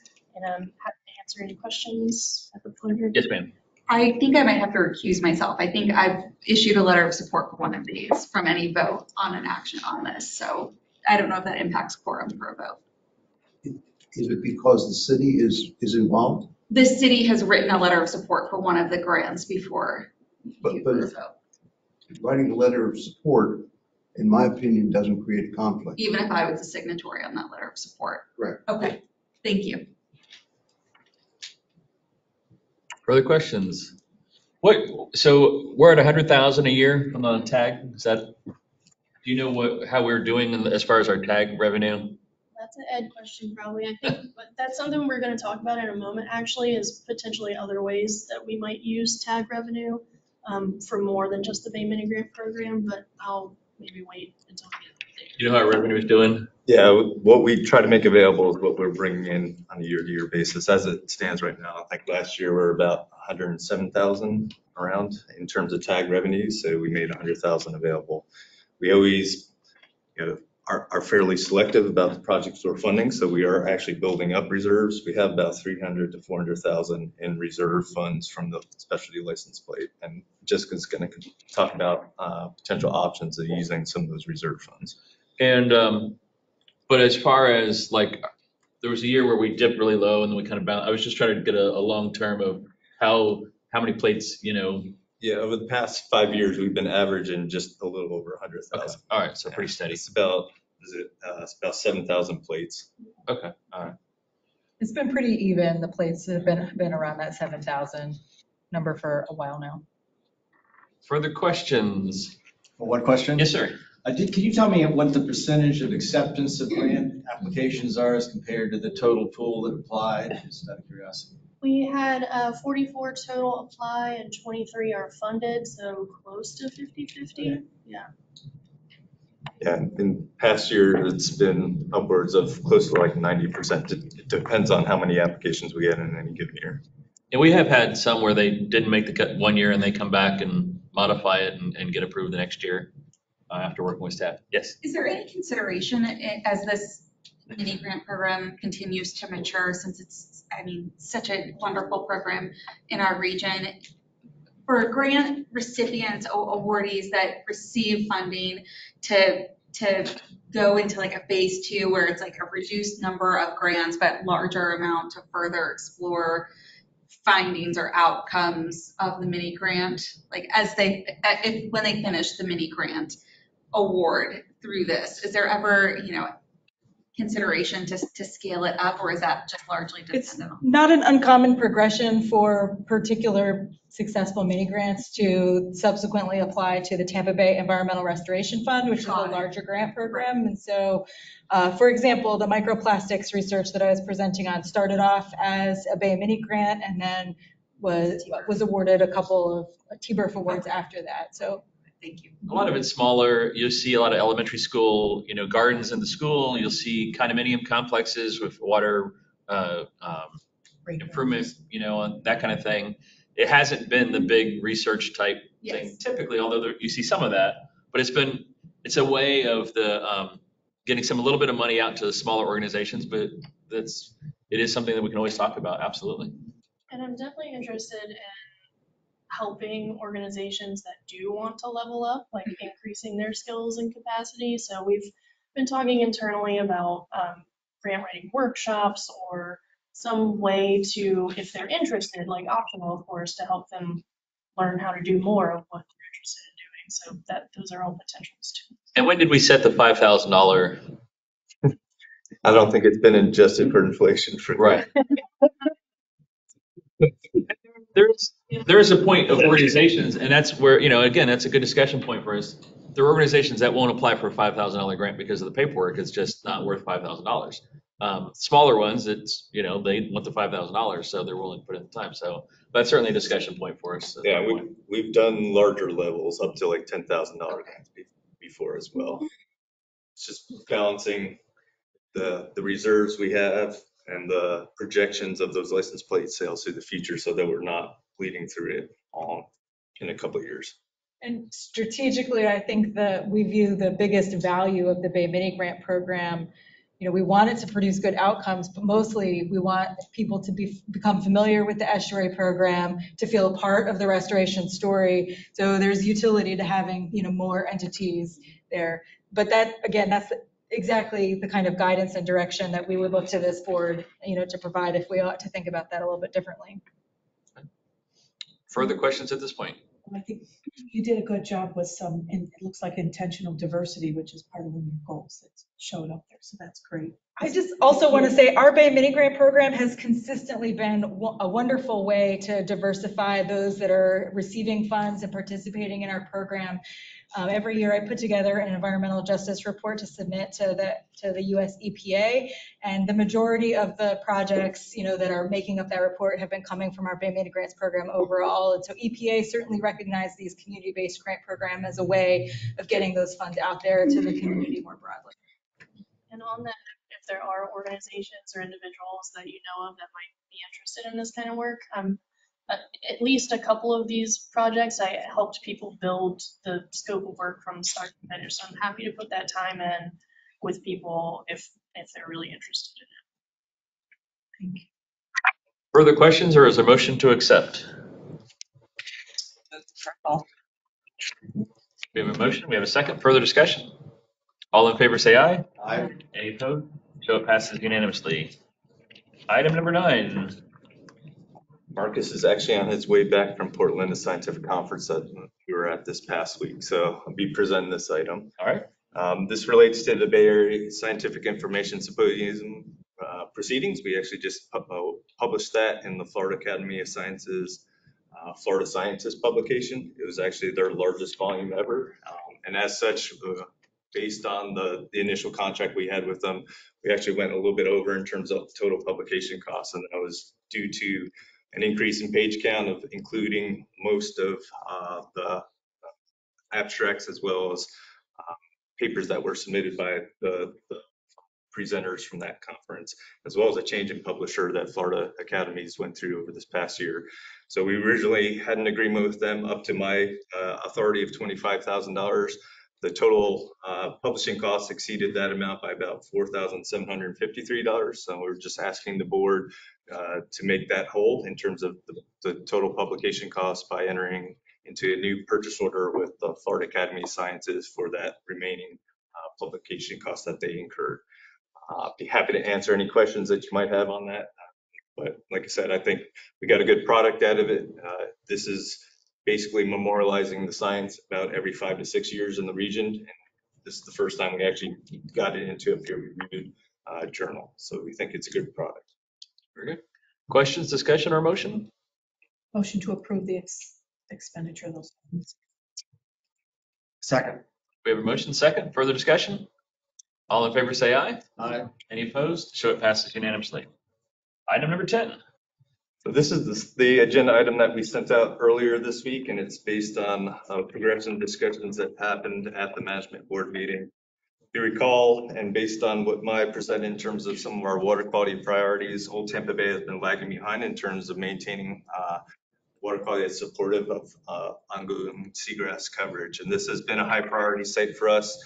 And as such, we've been building along on a lot of the research and reasonable assurance documentation that we've been providing to the state to ensure that the work we're doing has an end goal of maintaining seagrasses in the Old Tampa Bay segment. This is some of the capacity assessment we actually put out on the streets earlier this summer, back in June. We had one respondent apply during that first solicitation, it was Geosyntec. At that time, after review, the boards agreed that we should place it back out on the streets to see if we could solicit more respondents. We did that over the past quarter through about September through October. We re-advertised with specific points of trying to build upon both the traditional work we do, but thinking about more innovative ways to get Old Tampa Bay back on track. The RFP was basically set up around 4 main tasks of, exploring what new paradigms might need to be developed that relate to both our long-term nutrient management controls, as well as additional complementary actions that might have a benefit to getting that base segment back on track. So those 4 tasks are basically creating a blueprint for that base segment as we move forward and how we interface with the Nitrogen Management Consortium for the prime folks in charge through permitted discharges to control nutrient discharges to Old Tampa Bay. So again, this is what we are kind of considering our nutrient management 2.0. We've had a lot of success on the work we've done over the past 30 years, working with the Nitrogen Management Consortium to get seagrasses back in Tampa Bay. But Old Tampa Bay is a unique beast. It's facing not only nutrient issues, but also issues related to poor tidal circulation, and its watershed is largely developed. So the opportunities to niche research, restoration activities are limited. So we kind of have to think out of the box. And as such, that was sort of the intent of why we opened this RFP to the consulting community. And as I mentioned, we had a good response back. We got 4 respondents back toward the second selection. We had 5 review panel entities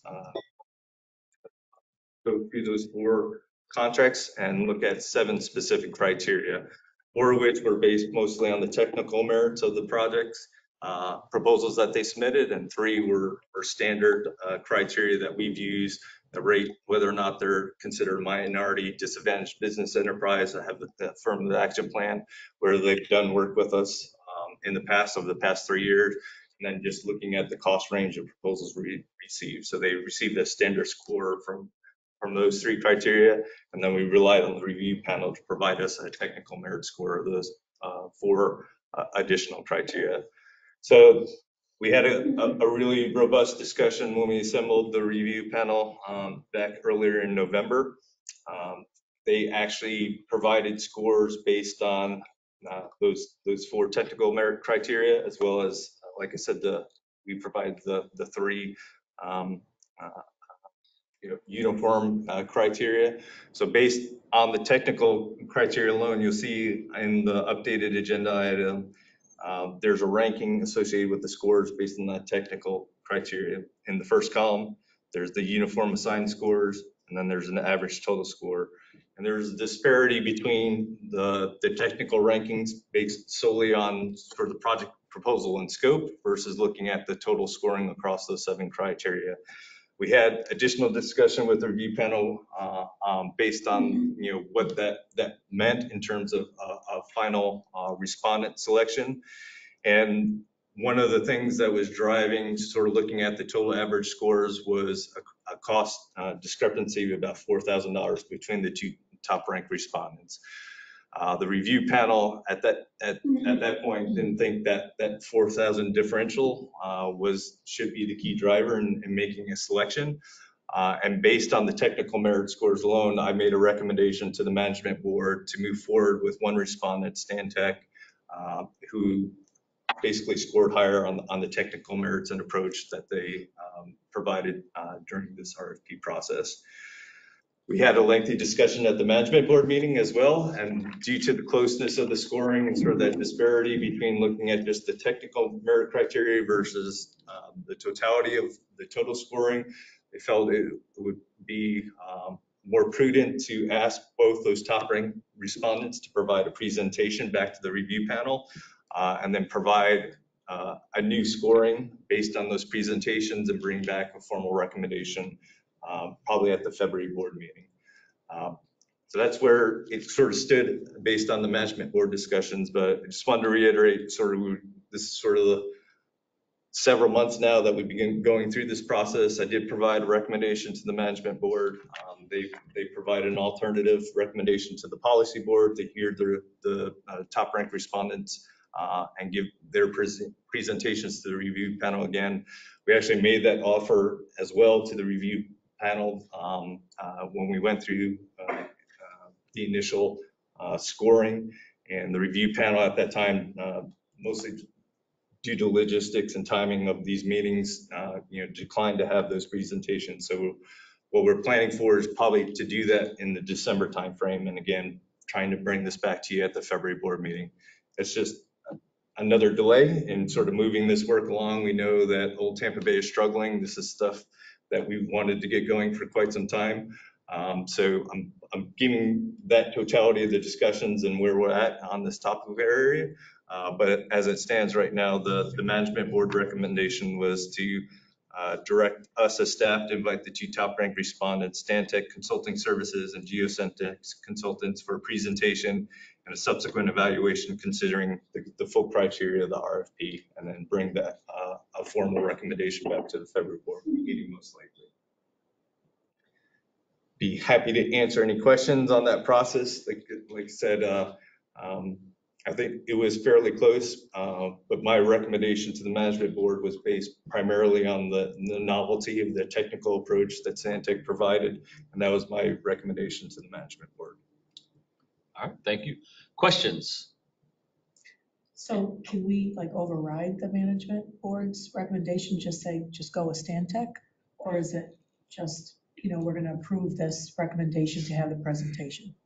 The final decision is made by this board.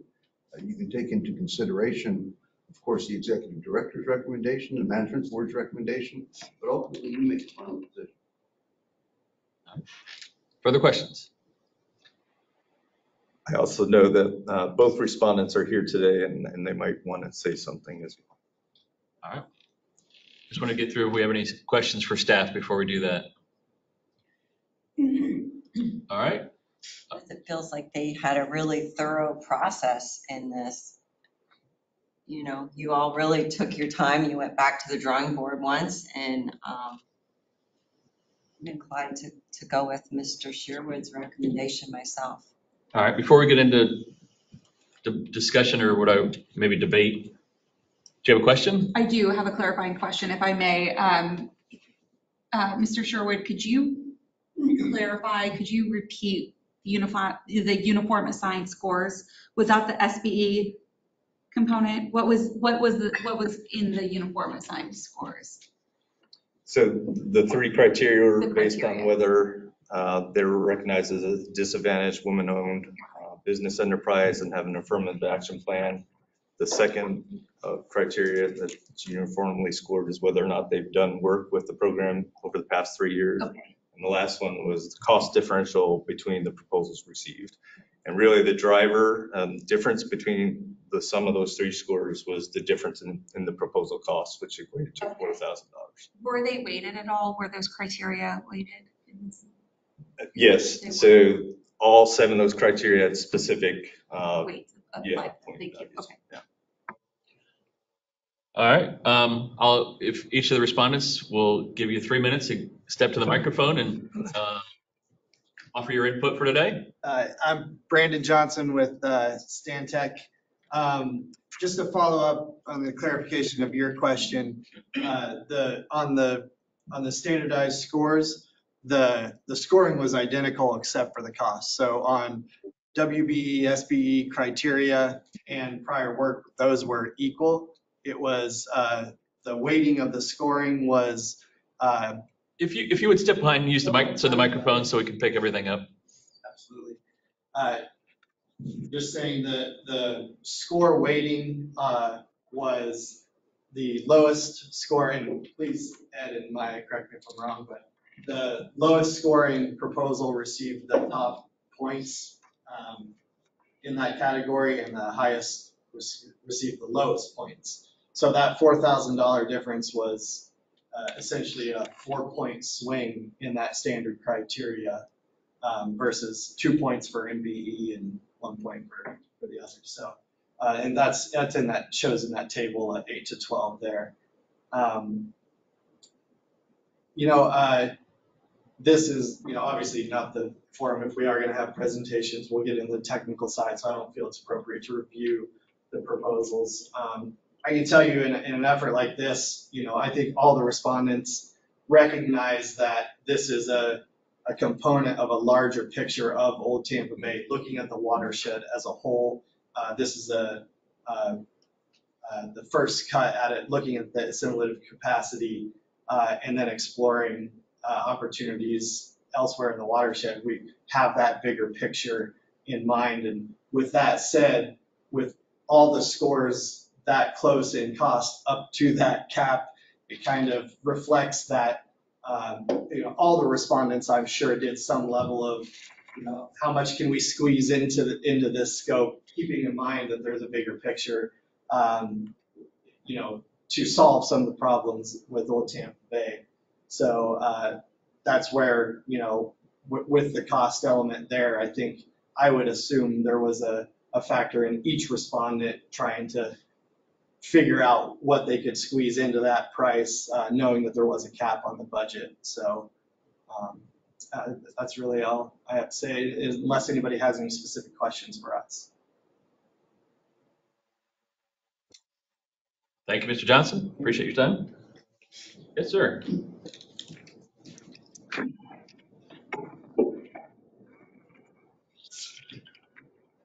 Hi, my name is Scott Ditchy with Geosyntec. I spoke to you guys previously when we were the sole respondent the first time this came out.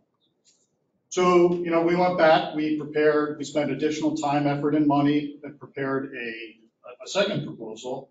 It should be noted that through all 3 scoring iterations at the November 3rd selection committee, Geosyntec was the #1 ranked firm.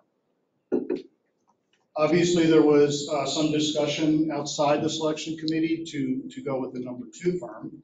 So I took the opportunity last Friday to speak to the management board. I want to draw everyone's attention to the difference in the scores on the technical. There seems to be this thread of this being an overwhelming consensus that one firm was better, but we're talking about less than 2 points, less than a 2-point difference. We're essentially tied. So instead of coming up and asking to be awarded to us, Geosyntec made the recommendation initially at the management board to go to oral presentations, which is common practice with these kind of solicitations. Afterwards, I think it should be noted that Kelly Levy, Rajesh, and a number of the management board agreed with that approach. There was some concerns raised about the procurement process itself and kind of not following exactly what was in the RFQ.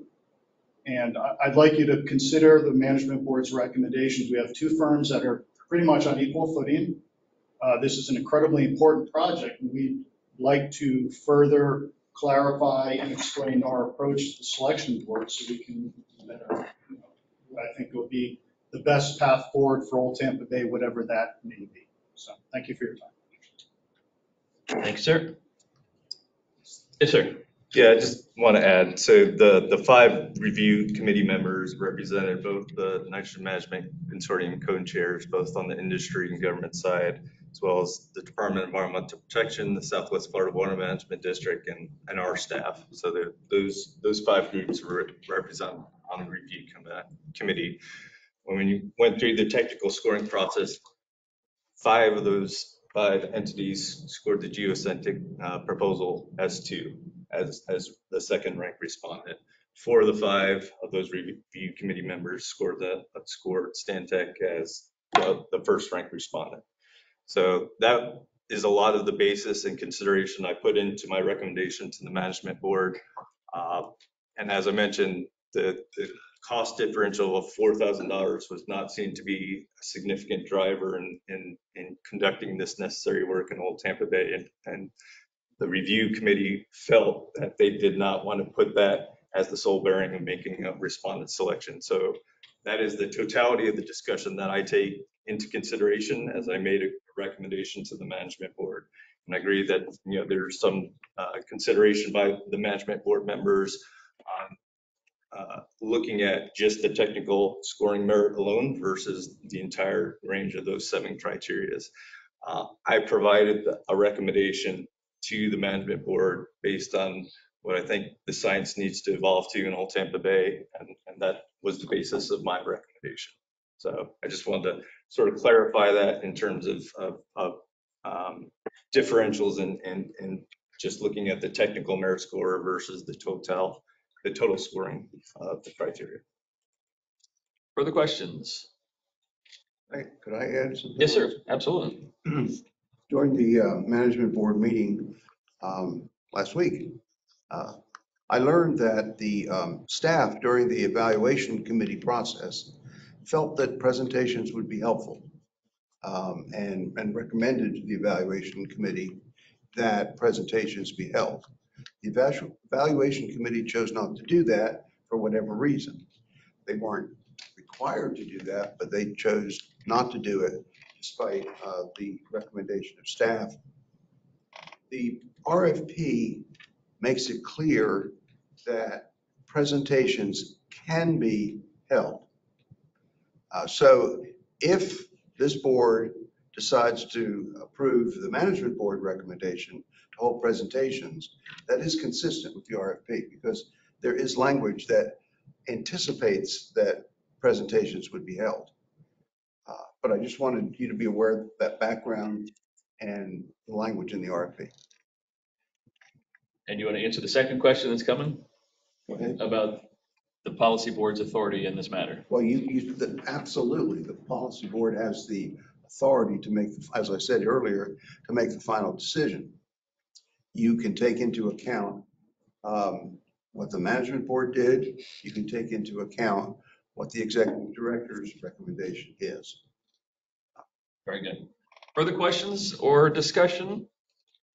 Yes, sir. Yeah, this is a point of clarification here. You're not asking us today to usurp the management board and make a decision today, is my understanding. We certainly just to advance to. No, we can certainly do. We can do whatever on our own, you want to do today. Motion, I'm asking what Mr. Sherwood is.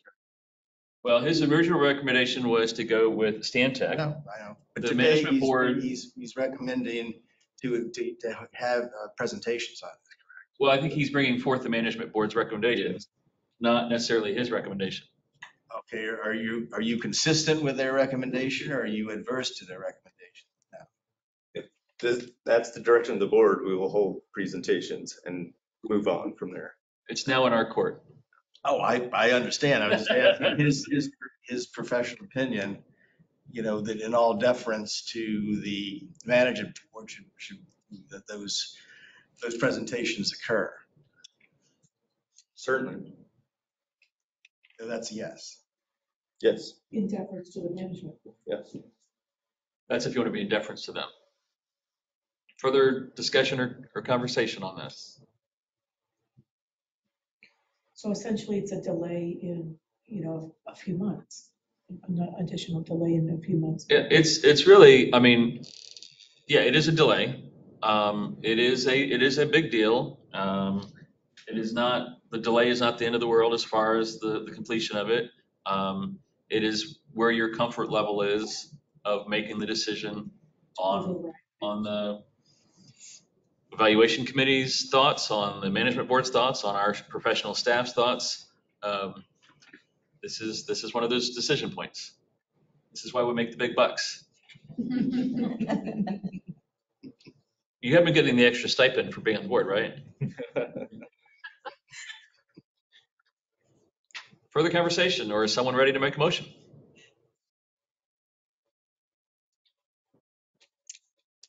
I would move to follow the recommendation with Stantec at this point and not delay it any further. There's a motion. Is there a second? I'll second that. All right, further discussion. All those in favor say aye. Aye. Any opposed? Opposed. All right, I heard one opposed. Everyone else was in favor? Is that accurate? Whoever's counting votes, you got that? I got it. So the motion passes. Staff will be directed to carry that out. Thank you very much. Item number 11, Executive Director Staff Report. Mr. Sherwood.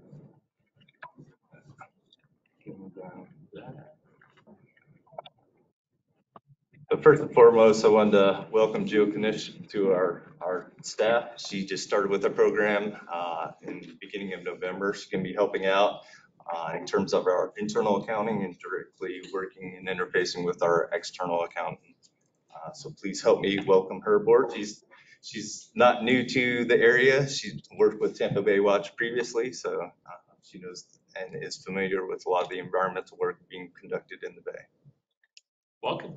Glad you're here. Second item I just wanted to bring the board's attention to is we did complete our program evaluation through EPA. This is required of us every 5 years to ensure that we're implementing the CCMP at appropriate pace. So I just wanted to bring to the board's attention, they provided a letter back to us over the interim period that basically said we're achieving very proficient status in terms of implementing our CCMP, and gave us nothing but kudos. I know Tom McGill provided some comments back at the August board meeting to that effect, but we actually received that official letter from EPA in September.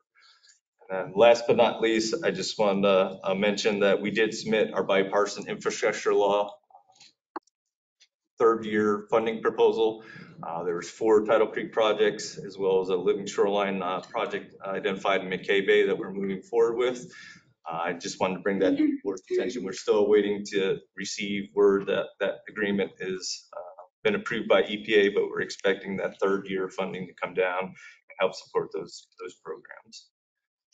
The last thing I just wanted to mention, I kind of alluded to it over the past week. Both Marcus Beck and I were at the Coastal and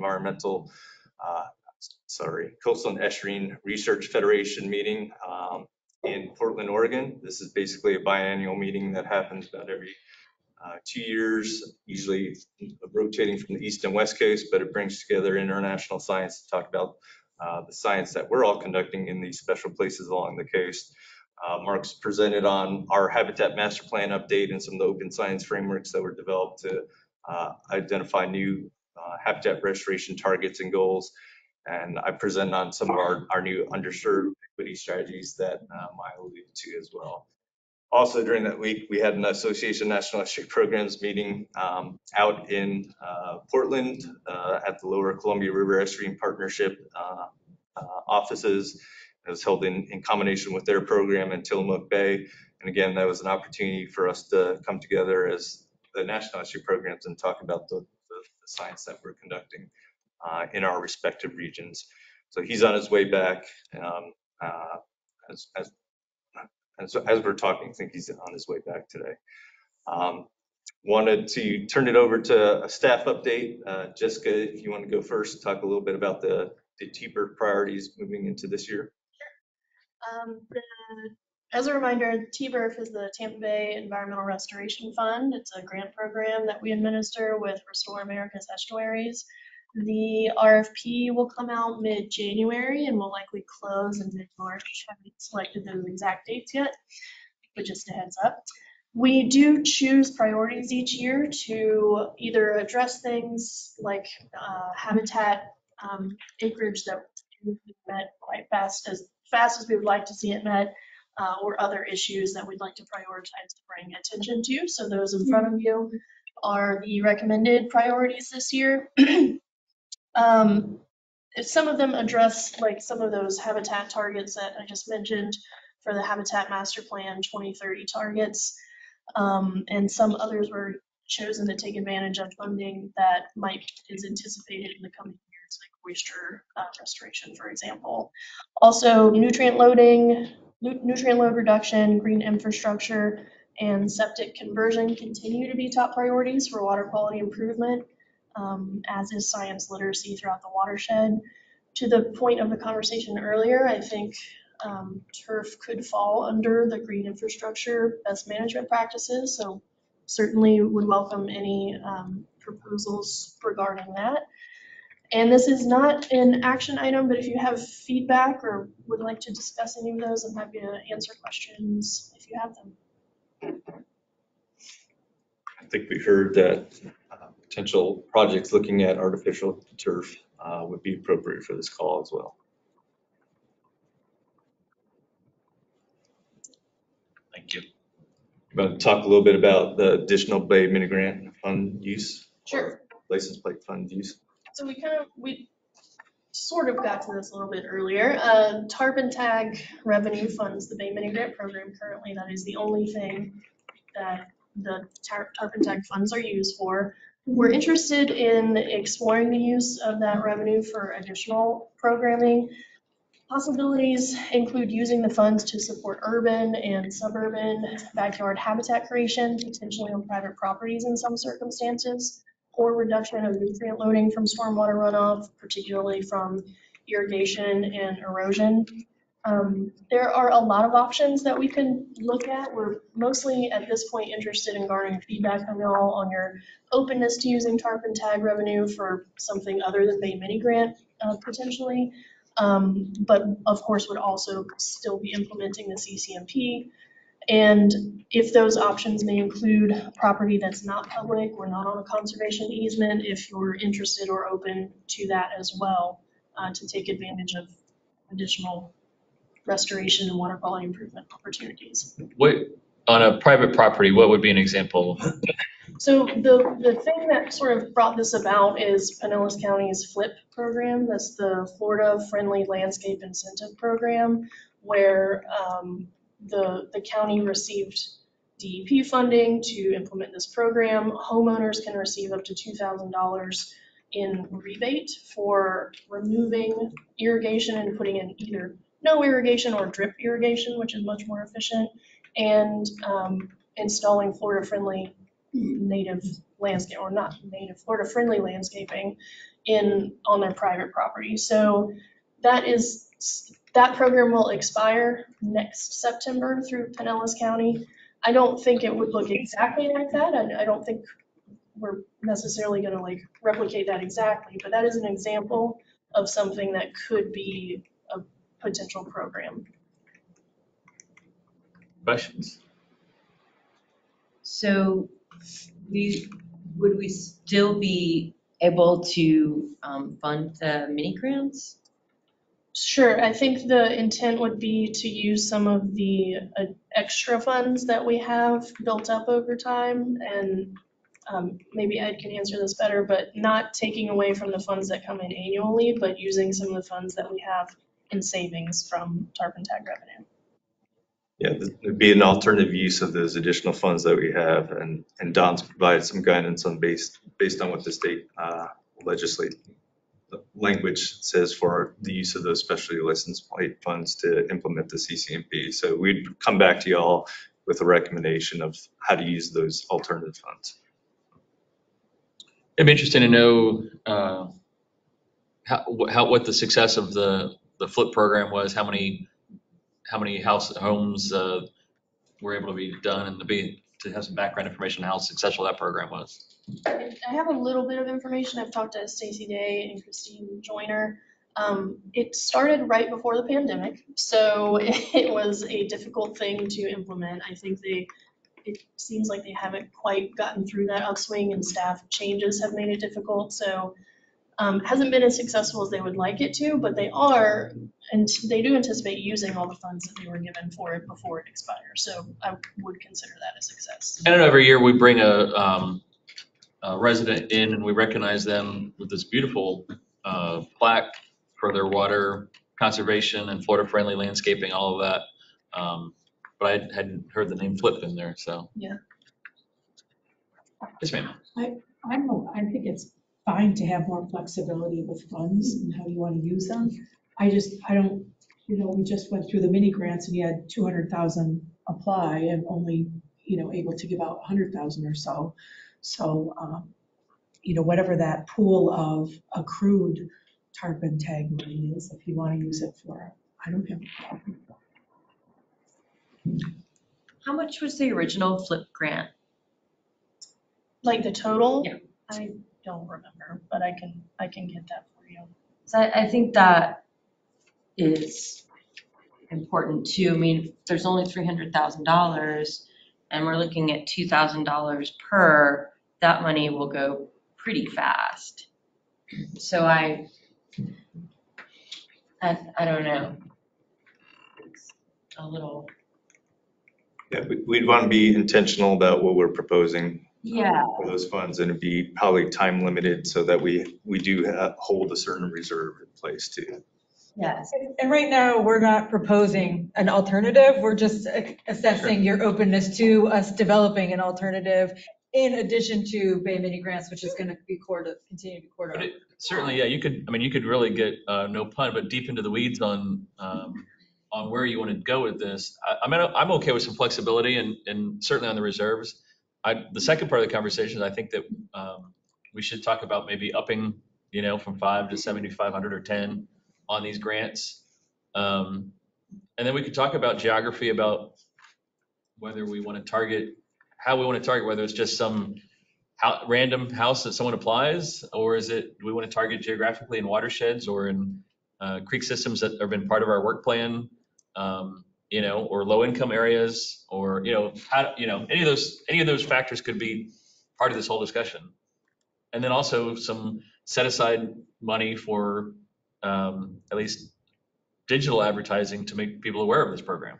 There are limitations on what percentage of the specialty license plate that we can use on advertising. And so we either need to stay within those limits or we fund those from alternatives. Right. So that everyone's. But we don't want it to be just like, Same people that already know the choir, yeah, for right, sure. that kind of defeats what we were talking about earlier about making an awareness as part of the mission.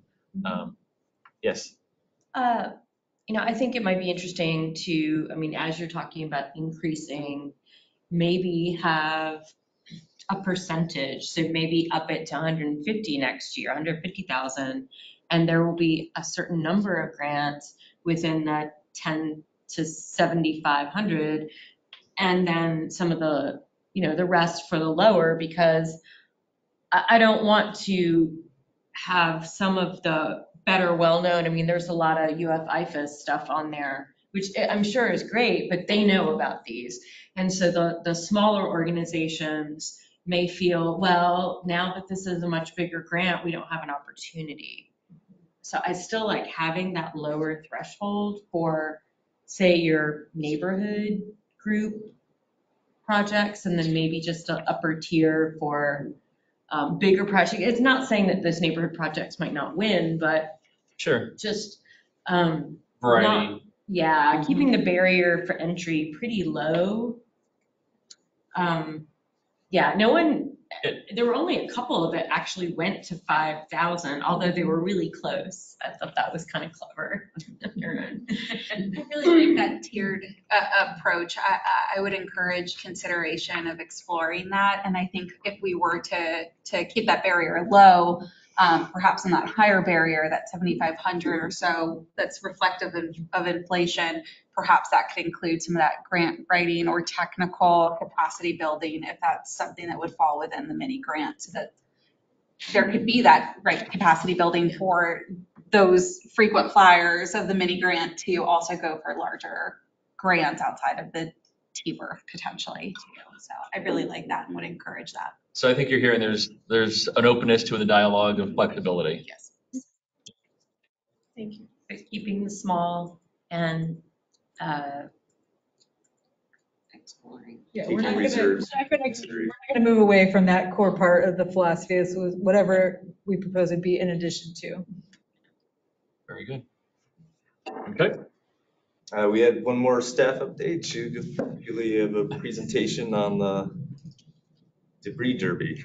Yeah, it's just a one pager. So on November 4th, we partnered with Power Pole and Skinny Water Culture, which are two private companies, as well as Tampa Bay Waterkeeper and Ocean Aid 360 to host the hopefully first annual Tampa Bay Debris Derby. So as a reminder, this is was a trash collection tournament, and it was very successful. So we had 40 teams participate.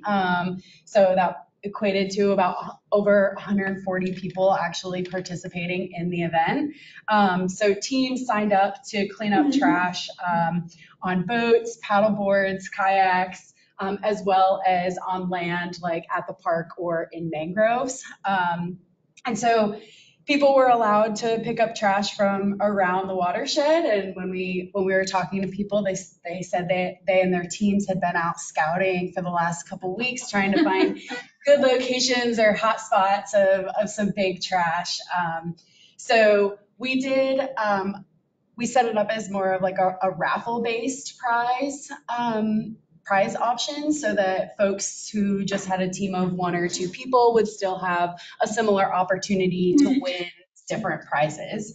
So for every bag of trash that you brought in or large item like a tire or an anchor, those would all equal one raffle prize. And then we had a special prize available for the team that brought in the greatest amount of weight of trash, as well as the strangest item. So we had over 4,600 pounds of trash collected by the different teams.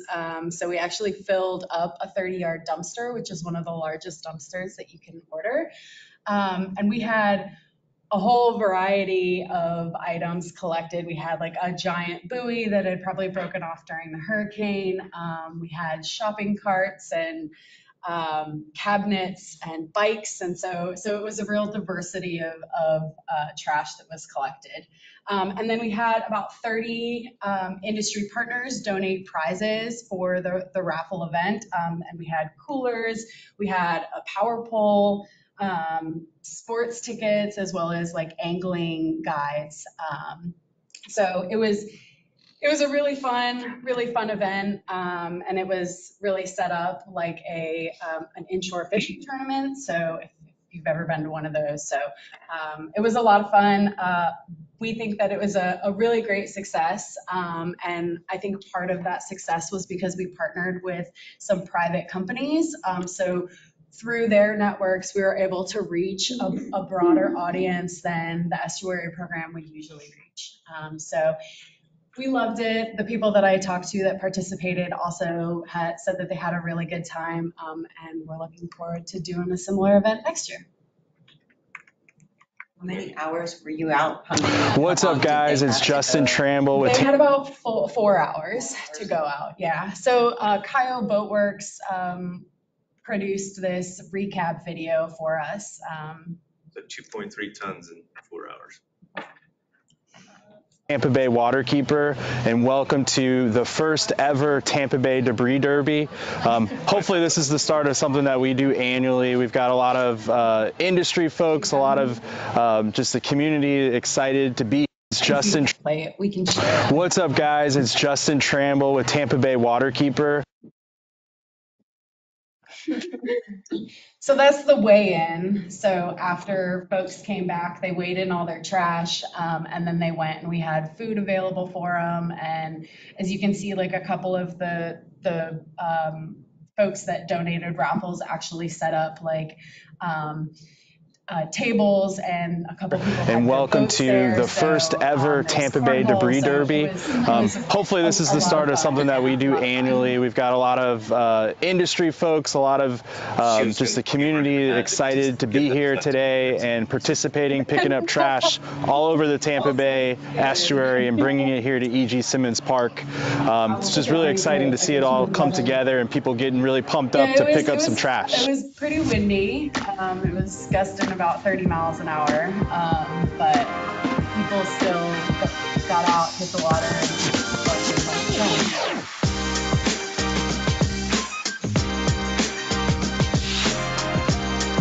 Media coverage on the event?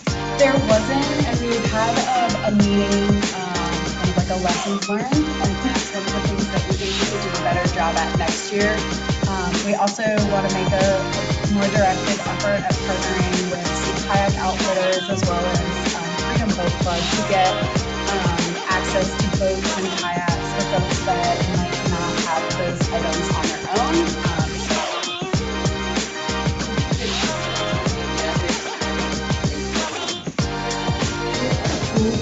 To pick up that good stuff, like the bikes or a shopping cart. On behalf of the Tampa Bay Debris Derby Event Committee, thank you for everybody that showed up today to clean up the bay. We collected over, what, 2 tons plus? Yeah, we give everybody, yeah. So like, thank you guys very pickers much. We'll for see you kind of the next year. smaller stuff, but then we also give them like a tarp to protect their boats so that they don't get their boats all banged up. And then a lot of the fishermen are using like their grapple hooks and that kind of stuff to really pull stuff in. So that's all I have. Awesome. Congratulations. Next year, you're going to be planning to up your game, right? That's the plan. We'd like to double it in size. I heard that we're gonna have a competition between Pasco County and Hillsborough. That's what I'm doing. Around State Road 39. We can do that.